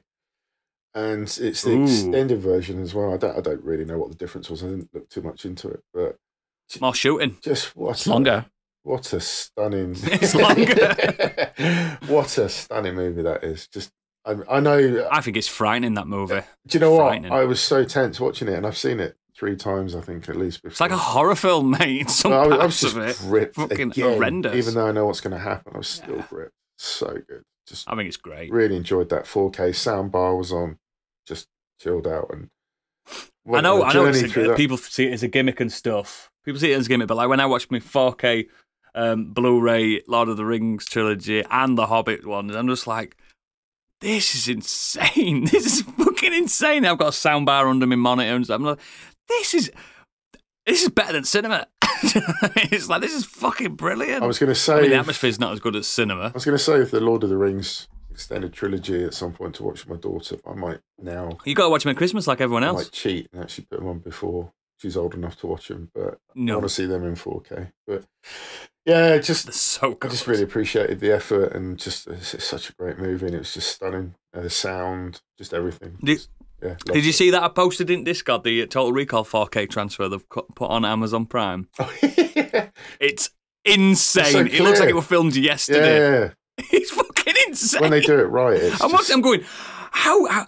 It's like you're watching something, and it's like it's a bit like a period piece because they all look like they're in 80s or early 90s, but it looks like it was filmed yesterday. I watched the whole thing, and they've done something with the dubbing on the voices and stuff. Everything just, it's the best. I mean, Prime have been doing loads of these conversions lately, and it's like you can watch The Expanse in normal HD or the 4K Ultra versions of them. It's like, why would you watch the normal ones? Expanse is so good. And you can watch these. Oh, it's just, that's the best thing about Prime at the moment because there's nothing else good about it. But yeah, once I navigate my way around menus on streaming services, I've kind of got used to doing that. But I actually got off my sofa and actually put a disc in for a change, and really feels good, doesn't it? Really appreciate it. Yeah, really top notch quality conversion. That. It's a great film. Yeah. It's a great film, and I do love these companies that are bringing out these mega conversions because it's not as simple as just burning it to a Blu-ray disc. Well, I have a little bugbear about that because I still can't believe Alien is still the only one of the let's call it a trilogy, if you must. Yeah. It's never been transferred, has it? They keep saying it's coming, but which is mad because they can do it. Yeah. I'd love to see it. The technology's there. A lot of them use AI like padding and stuff like that on them now. It's just because Disney own the rights. They want people to go to Disney Plus. Yeah. And I did watch Aliens recently again as well. And yeah, it's just. I think there's an IMAX version of one of the Alien films on Disney Plus. Yeah, you got the special edition with really extended scenes one. and stuff. But still, again, another great movie. I know we talked about it before, but it really stands the test of time. That's such a great movie. So I want all films for me this week. from the 80s and 90s and 70s to be converted into 4K Ultra HD. I'll be a happy man then. I'll stop playing games and just watch films for the rest of my life. Unless it's like a 70s gritty crime drama, and it's supposed to be. Yeah, you don't want to lose some of that. You're right, absolutely. You can't lose that. I don't need a 4K of The Godfather because it's not supposed to be, is it? Oh, like French Connection or Chinatown. Like you need that bit of grime to it. That's part of the charm. With them cigarette burns. Yeah, man. 4K version of Sharon Stone's Woohoo for Basic Instinct. Oh, mate. Count the pews. Always have to go lowbrow. Basic Instinct. Do you know Basic Instinct is a terrible film? It's and awful. People seem to the laud it over the others just because you can see a bit of Fanny in it. Shit. It's so shit. It's terrible. She's better in Total Recall. Trust me. In 4K. Awesome. That's been our weeks. We're going to have more to discuss in the green room. But now, it's time for our happy endings. And not the type of happy endings you guys are thinking. And let me just fucking warn you listeners now. Let me just warn you. here be spoilers. Here be spoilers. We are talking about the ending of books, films, games, fucking, I don't know, lives. This, don't moan at us. Do not come at us saying, I can't believe you spelled ending of that for me. That 90-year-old film. Ugh. Shut up. Happy endings. Let's go. So, Stig. Let's just go. Start naming a few, yeah? Having a little chat. Let's just start naming a few. Let's have a little chat. Right, so let's have a look at... Spoiler alert! So, Full Monty, obviously, I've covered that one. Truman Show, we kind of talked about that last week as well. That's like a really great ending. I think that's where Gadget was coming from with his like positive film, wasn't he? It's like, but it's more the ending that's the positivity. Yeah, the rest of the film was a bit dark, but the ending's really uplifting. Great, where he's like, where he gets out. Do you know what? This Shawshank Redemption, obviously a fantastic ending. He gets out, he goes... I hope you don't read one of my main one out now. I'm getting a bit scared. I've just done a list here, really, rather than like just one specifically. Oh no, he's going to spoil. So Shawshank, obviously, Andy Dufresne manages to escape, and after he's escaped, he goes and meets. No, Red. Red goes and when Red gets out, he goes and meets him, doesn't he, on the beach? Yeah. Yes, because he's been out for a few years. Yeah. So just this wonderful tale of a man wrongfully he crawled through a mile of shit. Yeah, imprisoned and managing to escape, and it's like managing to put the poster back on. Yeah, the moment he like kind of gets out the water, it's just kind of like that's it. It's a great moment, and like it's such a really good feel good ending to that film because there's a lot of shit, horrible shit that happens in the film as well. That is a fucking dark film, but the ending just. It's worth it for payoff, innit? Yeah, I do need to watch it. It's not one for kids, I can tell you now. Especially, God, there's some bits in that. Christ. Not with the gang. The sisters. Yeah. This is... This is another one that's got a great happy ending. Beauty and the Beast. Yeah. Now, I know that you could say a lot of Disney films the whole point is happily ever after and having ending, but a lot of them are kind of bittersweet as well, aren't they? So like you look at the Lion King, like Mufasa has to die to get there. He has to die. Cinderella, her dad has to die for her to get there. Snow White, her parents have to die to get there. Frozen, their parents. A lot of dead parents have to die to get to where they are. There? All over it. Whereas in Beauty and the Beast, the only one that dies is the bad guy, is Gaston, and everyone else. No one dies like Gaston. No. That's one way to go out. And but everyone else kind of, all the kind of creatures and they turn back to the staff. They turn back to real people. The Beast turns into the handsome prince. Belle gets. I preferred him as a beast. Way sexier as a beast. Yeah. But Belle gets to kind of live happily ever after with him. Her dad is read books all alive. Yeah, her dad is fine, and it looks like there might be a little bit of something there in Mrs. Potts. Like at the end. Yes, yeah. So yeah, it's just a really good happy ever after for everyone where no one has to really suffer or die for the character to get there.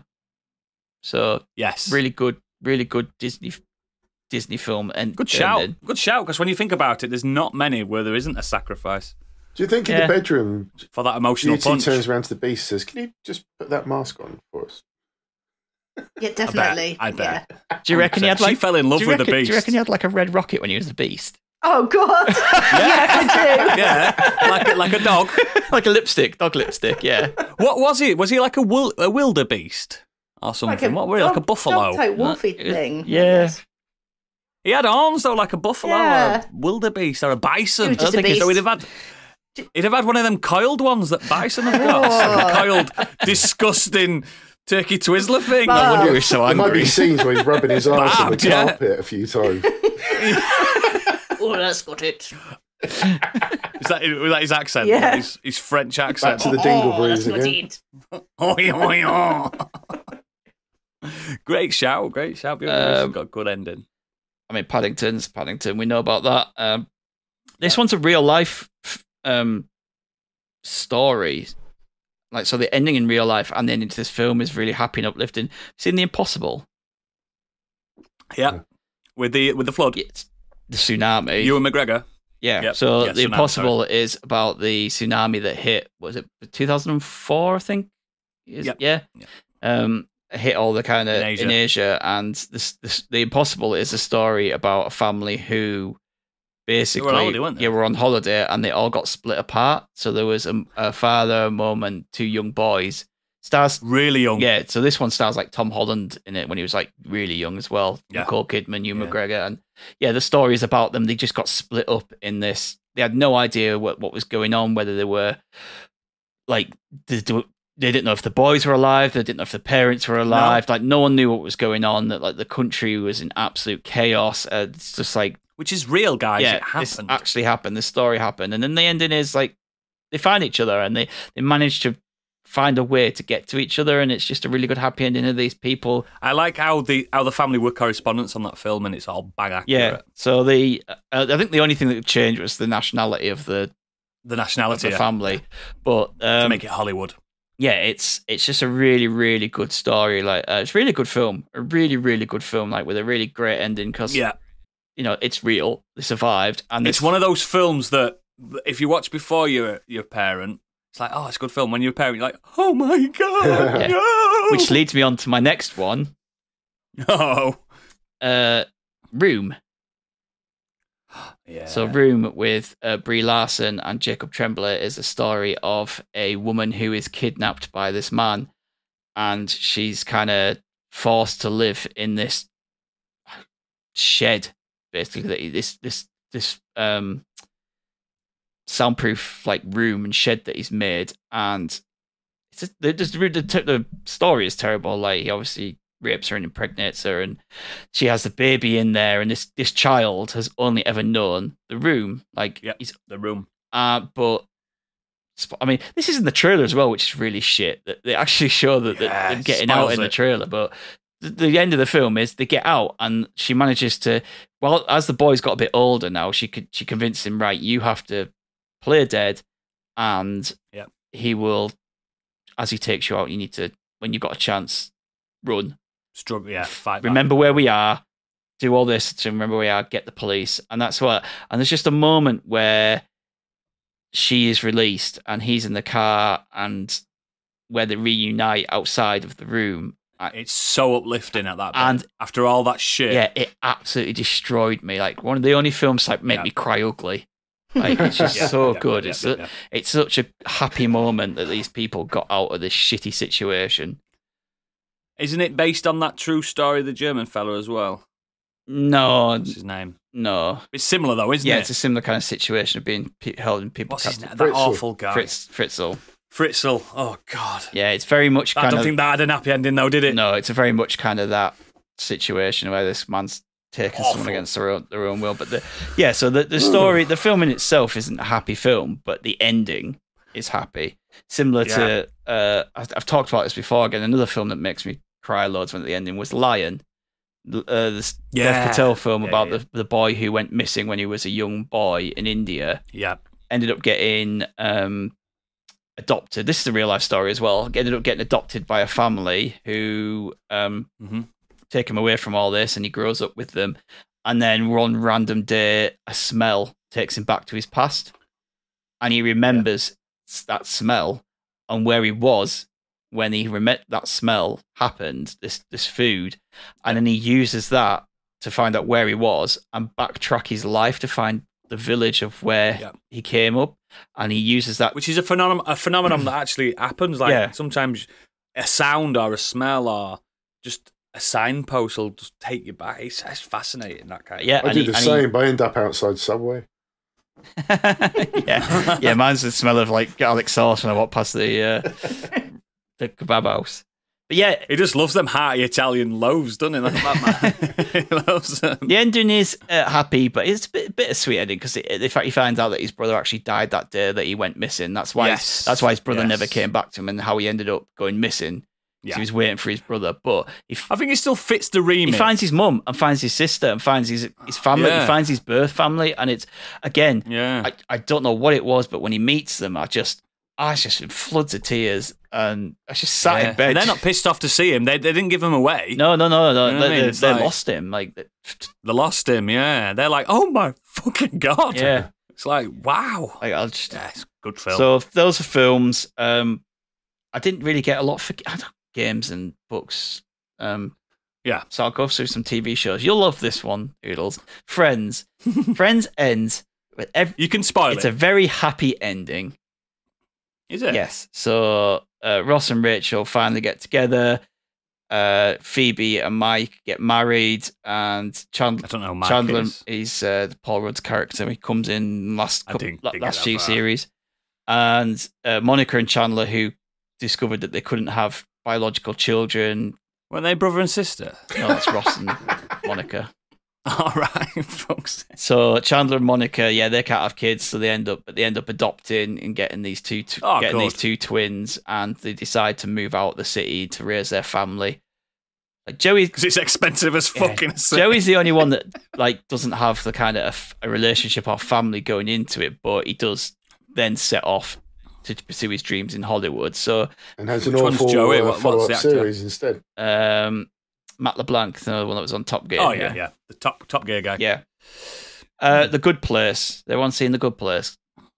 Yeah, I've watched in and out because my wife really liked it. I've been in and out. It's the one with the girl from Frozen in, isn't it? Yeah.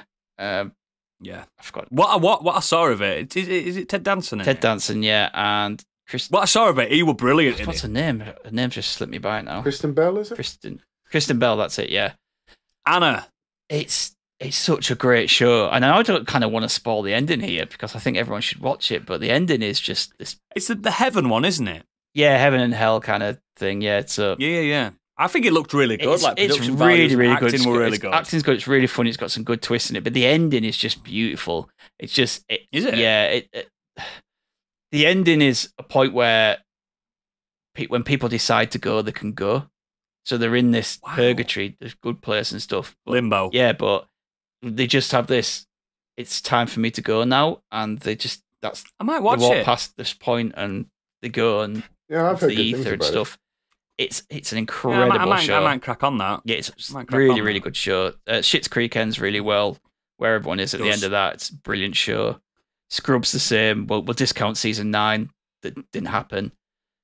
You've told me about that, where it's just like a random. It was meant to be a spin-off, but then they decided to call it. Never. Yeah, it was meant to be Yeah. Scrubs Interns, but then they decided to try and carry it on as Scrubs, just because of the name. like they did with Saved by the Bell, the new class. Yeah, it just didn't work. But the actual end of season 8 is great. Everyone's in a good place. Like JD kind of gets that confirmation of how much that Dr. Cox actually does believe in him and believes he's a good doctor for all the ribbing and all the bullshit and all the kind of faux bullying that he's given him over the years.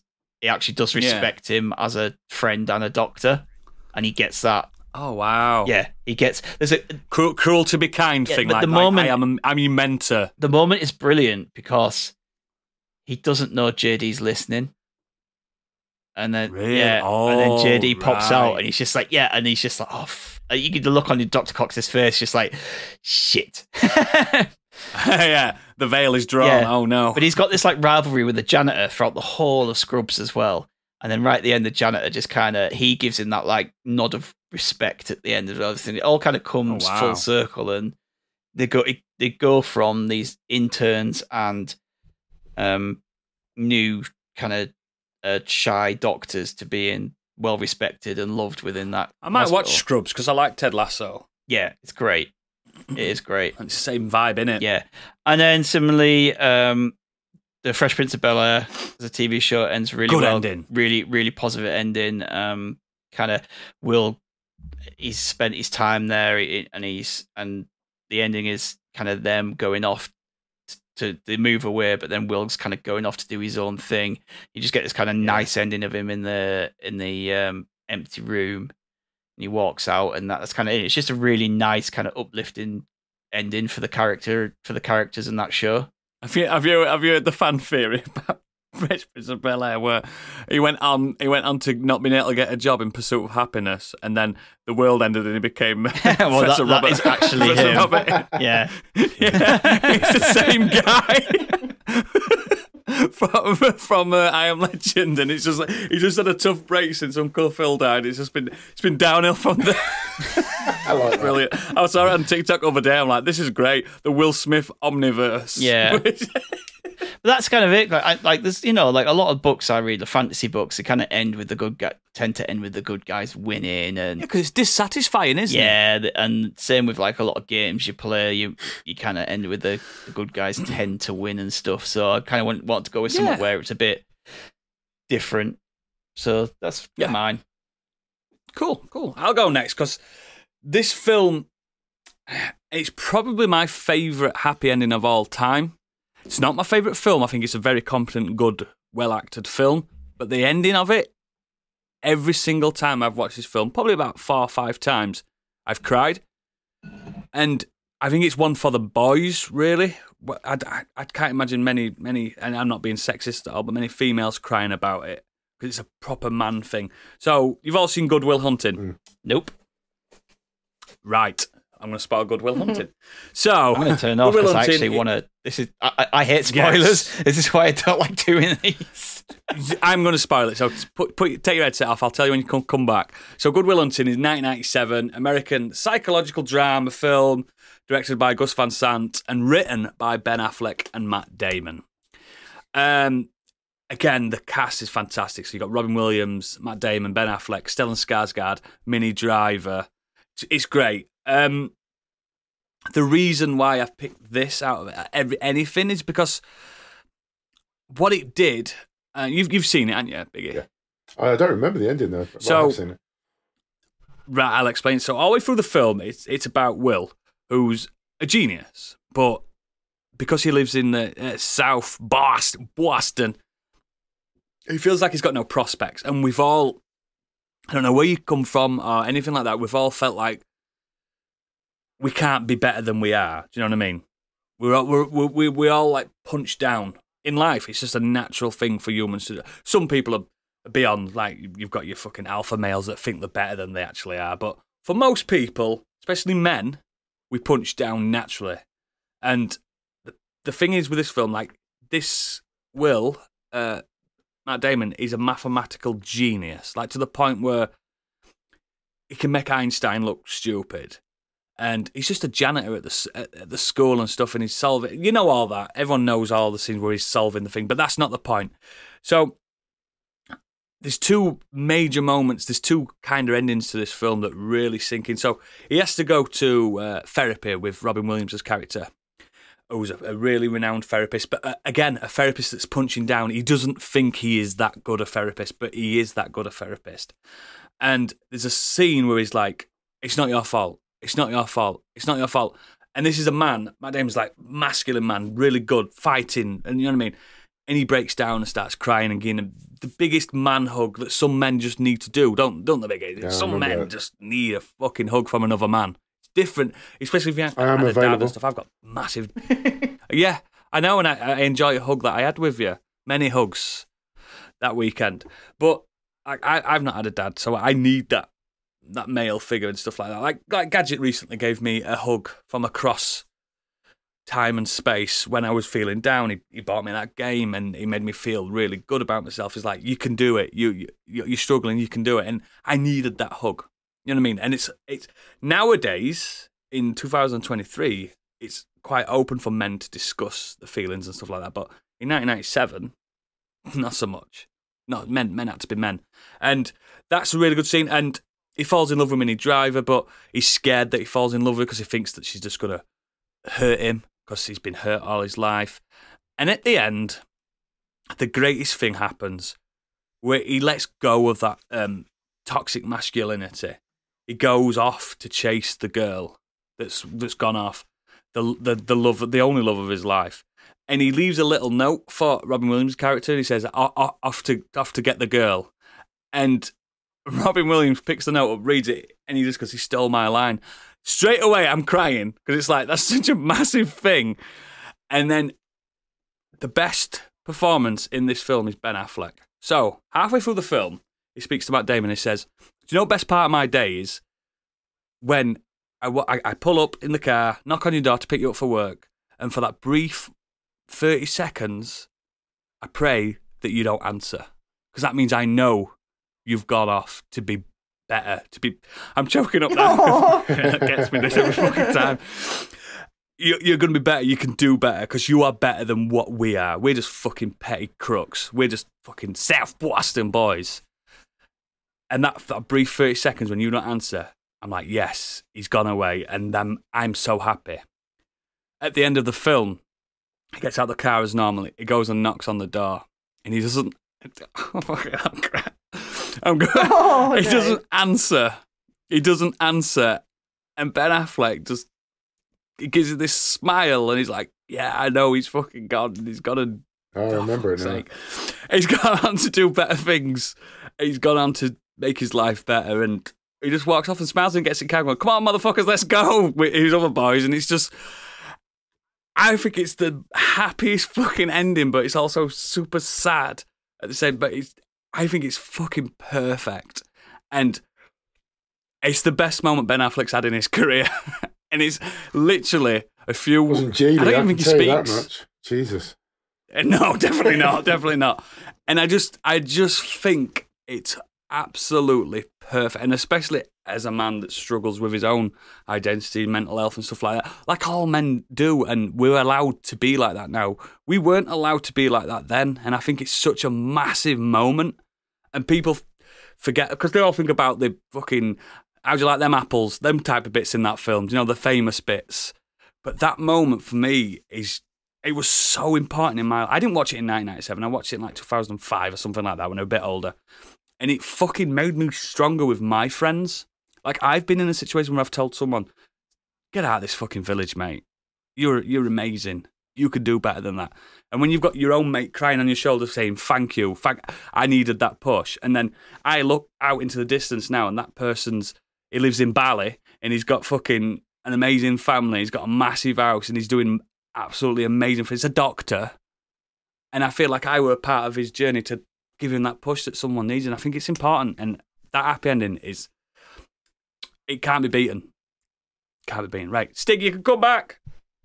Wave at him. Everyone wave at him. Stig! Stig! Come back. Oh, you missed me crying, mate. Can't believe he dies. I'm an emotional wreck after explaining that. But yeah, it's so fucking pick. special. That you need to watch that film. You need to watch that film, Stig. Good Will Hunting. I know. It's I'm on the gonna watch list. it again now. It's so when you I'm not going to say it and spoil it again, Stig. But when you see that moment, you'll get why I was choking up. Then I think it's just fucking perfect. And I hope anyone listening from me being an absolute wreck, watches it and comes back to me and let me know how you guys feel about it. Maybe I'm reading into it No, so no, much. not at all. But I remember the ending. I don't now. think I am. Oh, it's perfect. It's a shame But that the house blew sorry, up. Candy. Oh. Shut up, dickhead. There's no explosions in that film. Candy, go on. Yeah, I've got a few, like just one bouncing off Stig's kind of real life one. It's another one was The Rescue as well. So there's a documentary and the film, and it's actually because of Stig that I watched it. So good. And that's the story of the soccer team that got caught in the caves during the flood. And I think they were. I watched it because of Stig. Yeah, incredible. Just like I think we all, like most of us know the story from where it was on the news, but we didn't know the sort of fine details. And obviously, by some miracle, all the kids did get rescued after being. I think they were underground for the best part of the month, weren't they? So they were underground for maybe 10 days. Then they were discovered, but then it took them a further couple of weeks to get them out of there. And just sheer will of these and just talents of these divers as well, and the fact that they had to put these kids without telling the press, without really telling the parents as well, that they kind of had to put the kids under, because otherwise they would just struggle and they would stress out and they would just never make it out of the caves. Just an absolute incredible miracle. How they managed to do what they did makes you just think the human spirit. That's the proof of that human spirit. That is quintessential happy ending. Absolutely. It was everyone coming together as well. It wasn't even just. It's not just the diving team. It's like there's so much done within the mountains to re-divert the water, to stop the caves filling up more. Like the farmers who all agreed to have their land and their profits just wiped out because they had to re-divert the water somewhere. And like no one, everyone came together and to save this teacher and these boys.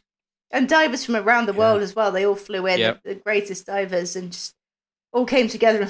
Just mind blowing, isn't it? Thank God, managed to get them all out. Just watch the documentary as well. That's really good. Really good. Oh, I did a double bill. Yeah, that's exactly what I did too.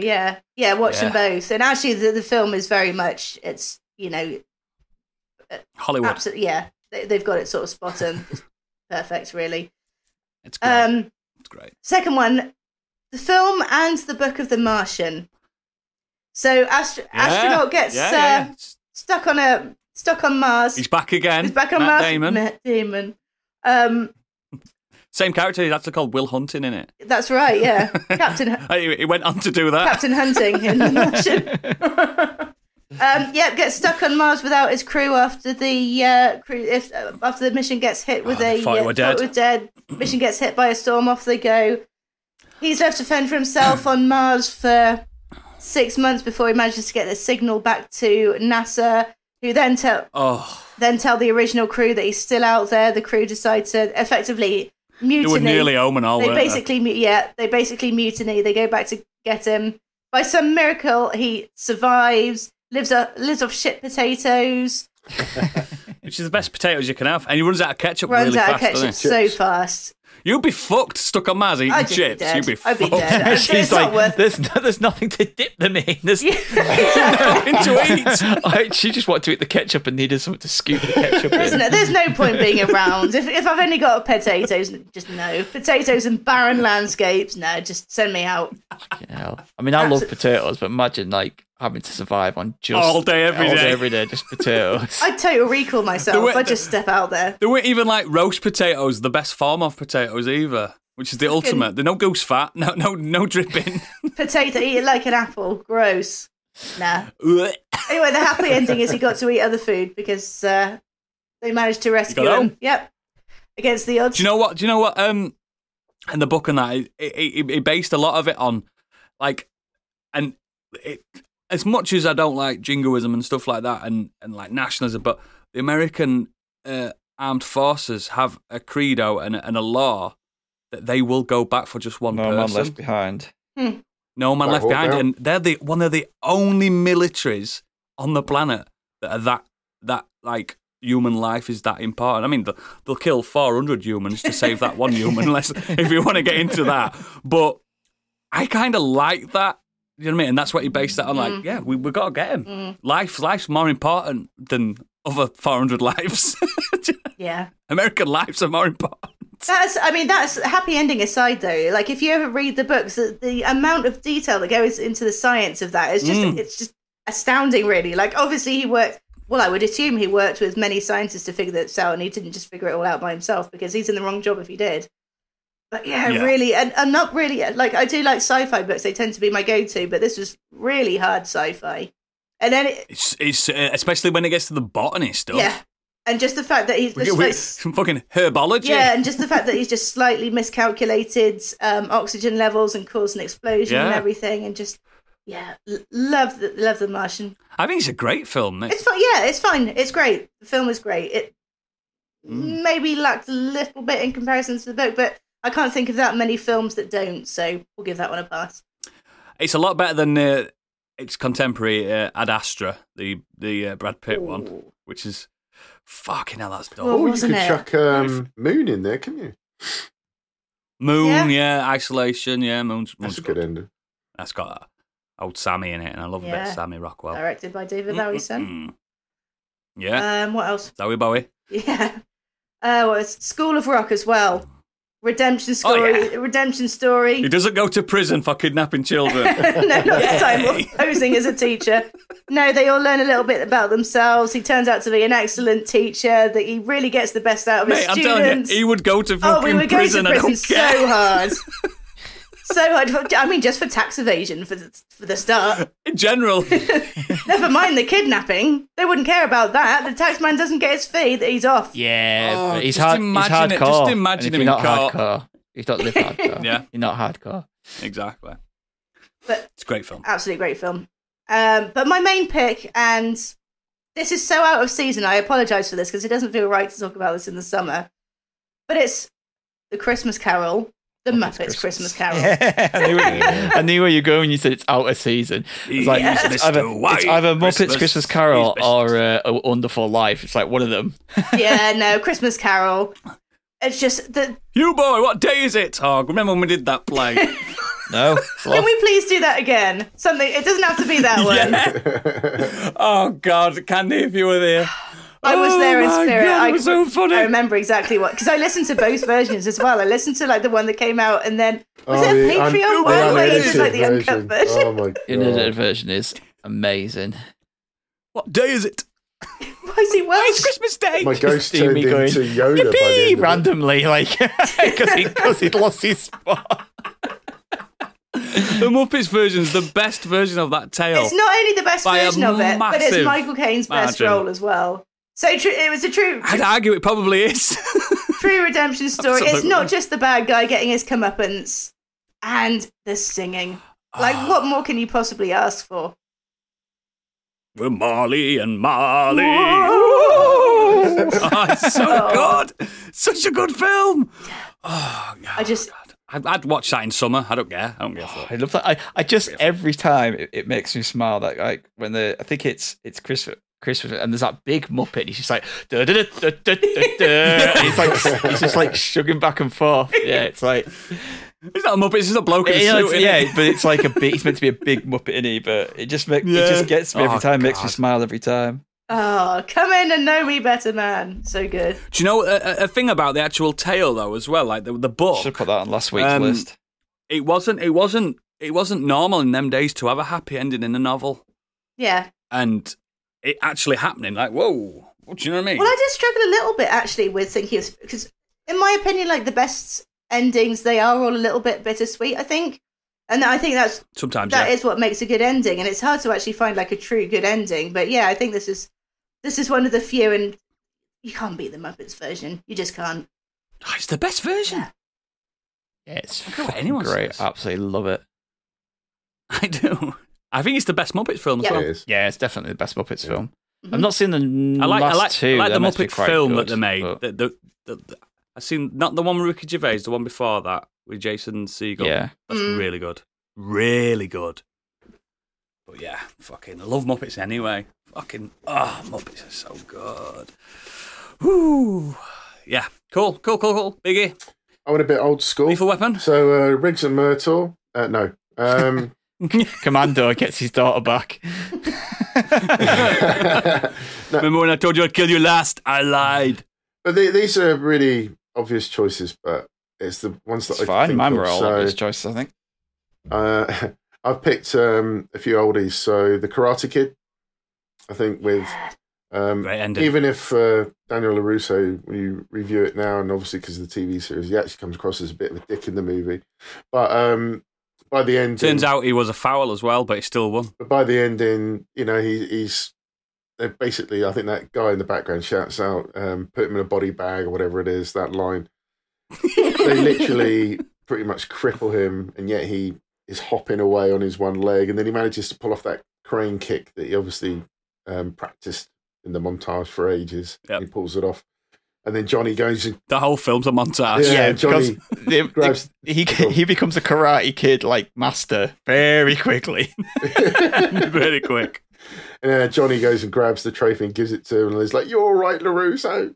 And then out in the car park, Kreese gets his comeuppance as he ends up punching windows. He doesn't learn from the first one. And has another. If you watch Cobra Kai, you know how the story goes. He has another crack at it and punches the second window, which still cracks me up. And then Yeah, it does. you end with the boop on the nose, which is pretty cool. Boop. Yeah. And then obviously Star Wars. I've been listening to that podcast that you won't. Which You ending? won't let me mention, but I think the original Star Wars, why it ended up being number 4 when it first came out, which is obviously very confusing. New Hope. But yeah, Han returns out of the blue to save Luke, and his shot clips Darth Vader. I think it's a sad ending because Chewbacca doesn't get a medal. Yeah, that's the only weird thing out of the whole thing. I'm not quite sure why he doesn't get one, but yeah, I Luke think just Because they don't see him as a human. just to go back on your original point, it was the 4th part in George's story, but I Straight away, believe yeah. that he didn't think that parts 1, 2, and 3 would translate well to cinema at that moment in time. So that's why he started there. I know he had it. Apparently, he did have it already, didn't he? In his head, because he changed names. There's an interview with stuff.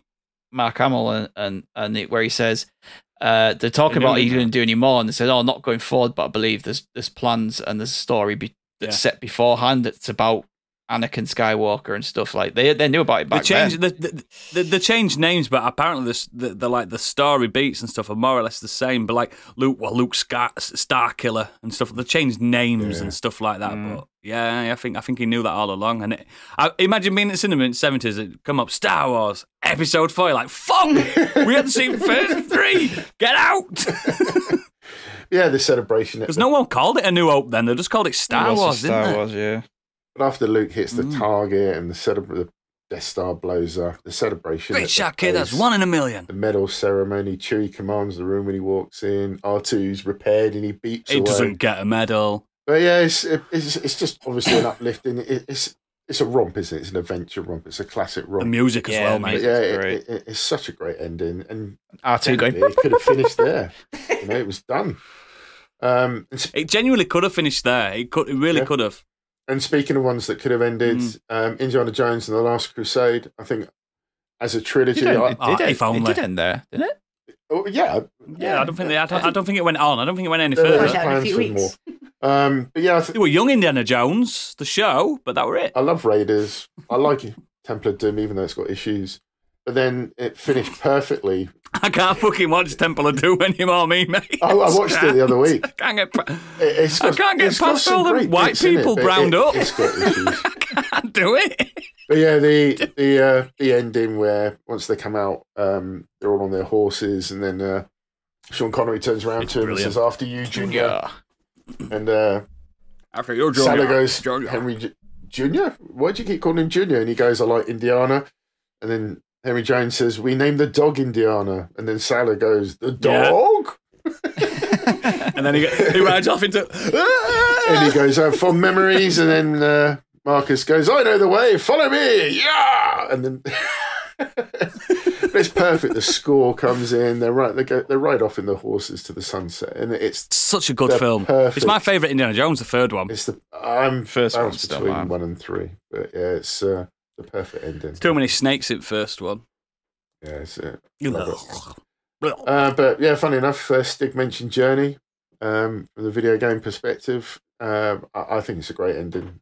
I think once you reach the summit and the star goes off through the caves, so it's actually what you do get to the mountain. You do get to the mountain, and then that's when it reveals all the names of the people that you've been playing with that you didn't realise. See, I think it's a cool. sad I did ending. get that. I got two people because you've interacted with these people. So I don't know when, but apparently I had done. They might have been behind you. Just it's a bittersweet ending. You die on the mountain. Do you? Yeah, bloody hell. The other one I picked was the final mission in Mass Effect 2. I have issues with this because I actually lost somebody in that mission. But when I play it again, I'm going to make sure I get the full complement of the people that make this that is final again mission. Not a flex. I remember playing that at the same time as everyone else did when it first came out on Xbox 360, and I somehow, because how I play games, I just 100% them. I saved everyone with luck, without cheating, and I remember going. I don't know if it might have been college at the time, and going, "I've just done that final mission." They're like, "Oh, who died?" I'm like, "What do you mean who died? Nobody died." I lost and they had Ally. really like bittersweet endings, and I was like, "Oh no, we just fucking beat them." I was like, "How did I lose it? What did I do wrong?" Because you were still in my party, so I thought I missed something. I think you're supposed to. You got to do everyone's side missions, haven't you? And then you've got to place them in the perfect what suits their powers. Yeah. And I just randomly, and to this day, I've never lost that. I know you can lose them all, can't you, or something stupid. Yeah, so when I replay that at some point, I'm going to definitely try and get the full compliment. Get that trilogy that's out. It's apparently a good part. But yeah, I've got it. I played the first one last year or whatever it was. But yeah. It's not a very good first one anymore, is it? No, they've done their best to make it playable, shall we say. But yeah, I think the second game is definitely the best out of the 3. And that ending is just perfect. Easy, mate. And we touched upon it the other week when we talked about Uncharted 4, just a wonderful, again, perfect ending to the series. And I hope they don't make any more. I think that was perfectly fine where they left it. Do you know what I really like about Uncharted 4 is, like, we know what Naughty Dog are like. They could have had Helena just leave Nathan because she was so pissed off at him, wasn't she? She was so pissed off. He just lied to her for like a full game. And then we smash cut to where they have Cassie, the daughter, and she's looking through the photo albums, and you can spend a long time as Cassie looking through the house, and they live on the beach in Hawaii, and it's perfect. Yeah. It's a nice summary of all the previous adventures. That's why when they did that DLC side add-on thing, Nathan didn't appear. He didn't need to appear. He was done. And I think like everyone's like, oh, we're gonna get an Uncharted playing as Cassie Drake. Like, I don't think we ever should. No. But who knows? Who knows what direction Naughty Dog go in? But yeah, I agree. I think it's a perfect ending. They don't need to do any more with that at all.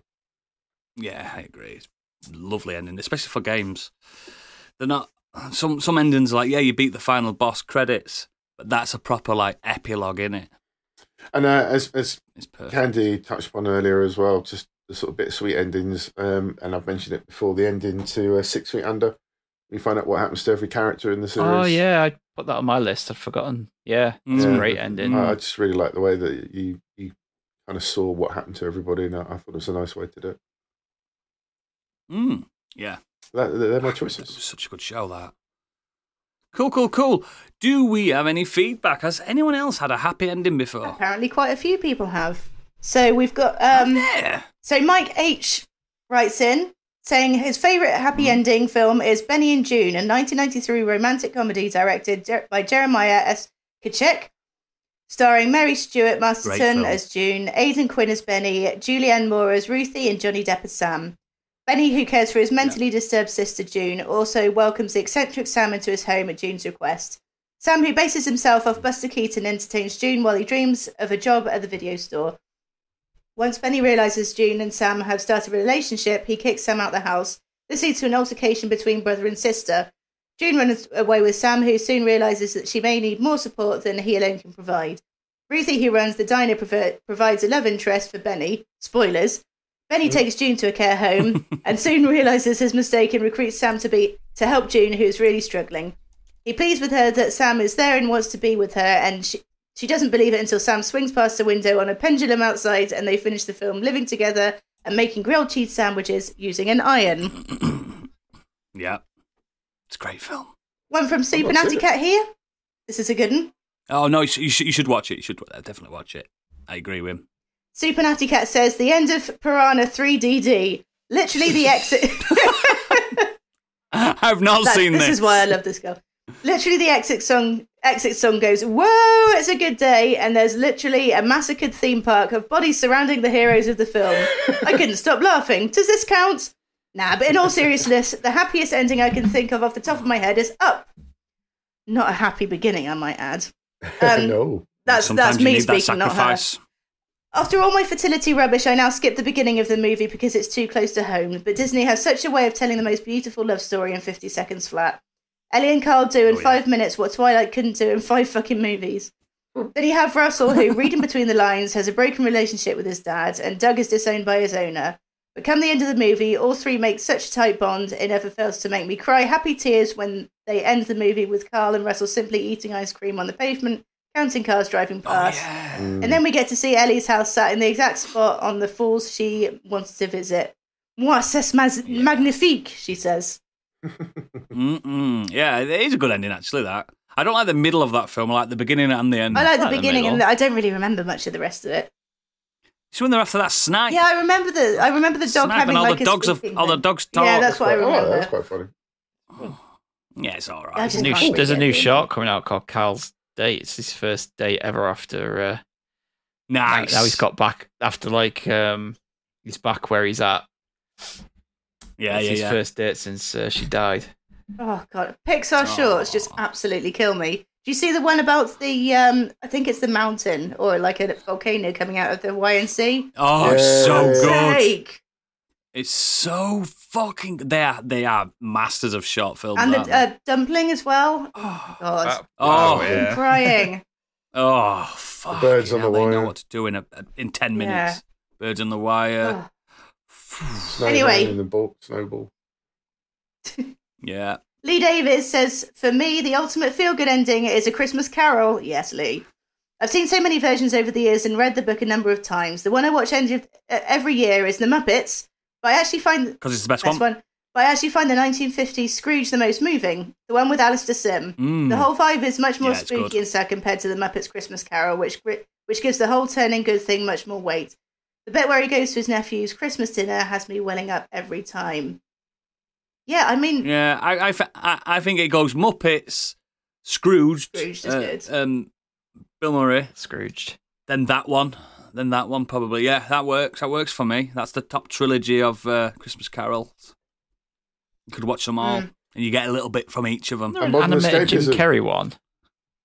I've not seen it, but there was one. I need to. I think you're right. Yeah, I think you're right. Yeah, there were. I think there was. Yeah, ours was in the top 3, but it's missing time now. Yeah. I mean, we could redo it. Fine. We could remaster it in 4K. Finally, Angry Kurt says, "Hi, Emmy crew. Before I get into my choice, I want to make a prediction that one of you, probably Biggie, is going to come up with a choice that everyone is going to find hilarious as a choice for a happy ending. Something like Requiem for a Dream." Human centipede. Well, no, we didn't. It was Supernatica that came in with that. No, Biggie was well behaved today. My choice is the film Monsters, Inc. All Disney films have happy endings. Oh, yeah. But I just really liked how this one was done, whereby the energy source from scaring the kids was changed so that it used their laughter instead. Plus, it was a nice ending for all the main characters. Cheers, Kurt. Good choice. No, he's bang on the money with that. That is That's a great ending. Oh, that's a great ending. And I even like Monsters University. I know it's a prequel, but I really like that. I do not. I know you don't, but I think it's great. God, I love Monsters, Inc. So good. Put that fucking back. Thank you very much. Bum. Thank you very much for your feedback, guys. And as always, links to all our extracurricular activities are in our show notes and at modernescapism.co.uk. Please consider becoming a patron because we've got loads more to talk about after that paywall gets erected. Next week, it's our final episode of Modern Escapism 2.0, and it's a Patron's Choice episode. So, as patrons, you will pick the final of this current iteration of Modern Escapism. After that, 3.0 launches. We've discussed that with you all. We're going to have tighter, shorter episodes. We're going to have Nexus episodes. A week later, we're going to have feature episodes. We're going to split it. You're going to get the same great content. Patrons are not going to be affected as much because you're still going to get all your bonus stuff. You're still going to get the green room and stuff like that. But for the scrubs, the freeloaders, it's going to be slightly different for you guys. But it's still going to be the great content, just spread out. We don't want to be doing this till 12 o'clock every Sunday night anymore. We just can't. It's fucking killing us. And Gadget editing it, anyone editing stuff. It's just, we give too much content out for free. I'm getting old now. I need to be in bed. I'm 38. It's bedtime for me. So, I thought you were 21. It's oh, yeah, 21. Sorry, 21. So, patrons, you're going to see that list when we put it. Yeah, when we put it up, pick a banger for the last iteration of 2.0. Pick an absolute banger. Do your best. Speak amongst yourselves. Pick the best one because we're going to go out with a bang. So, yeah, that is the episode. Sound like finishing. We're not finishing. We're just we're renewing. We're refreshing. Upgrading our hard drive. Don't worry. That's what we're doing. That's it. Yep. Cheers, pal. Yes, it's not going to be a happy ending for people that are not paying. This is the end of the show, but for you patrons, we'll see you in a few seconds. For everyone else, bye. Bye. Boy.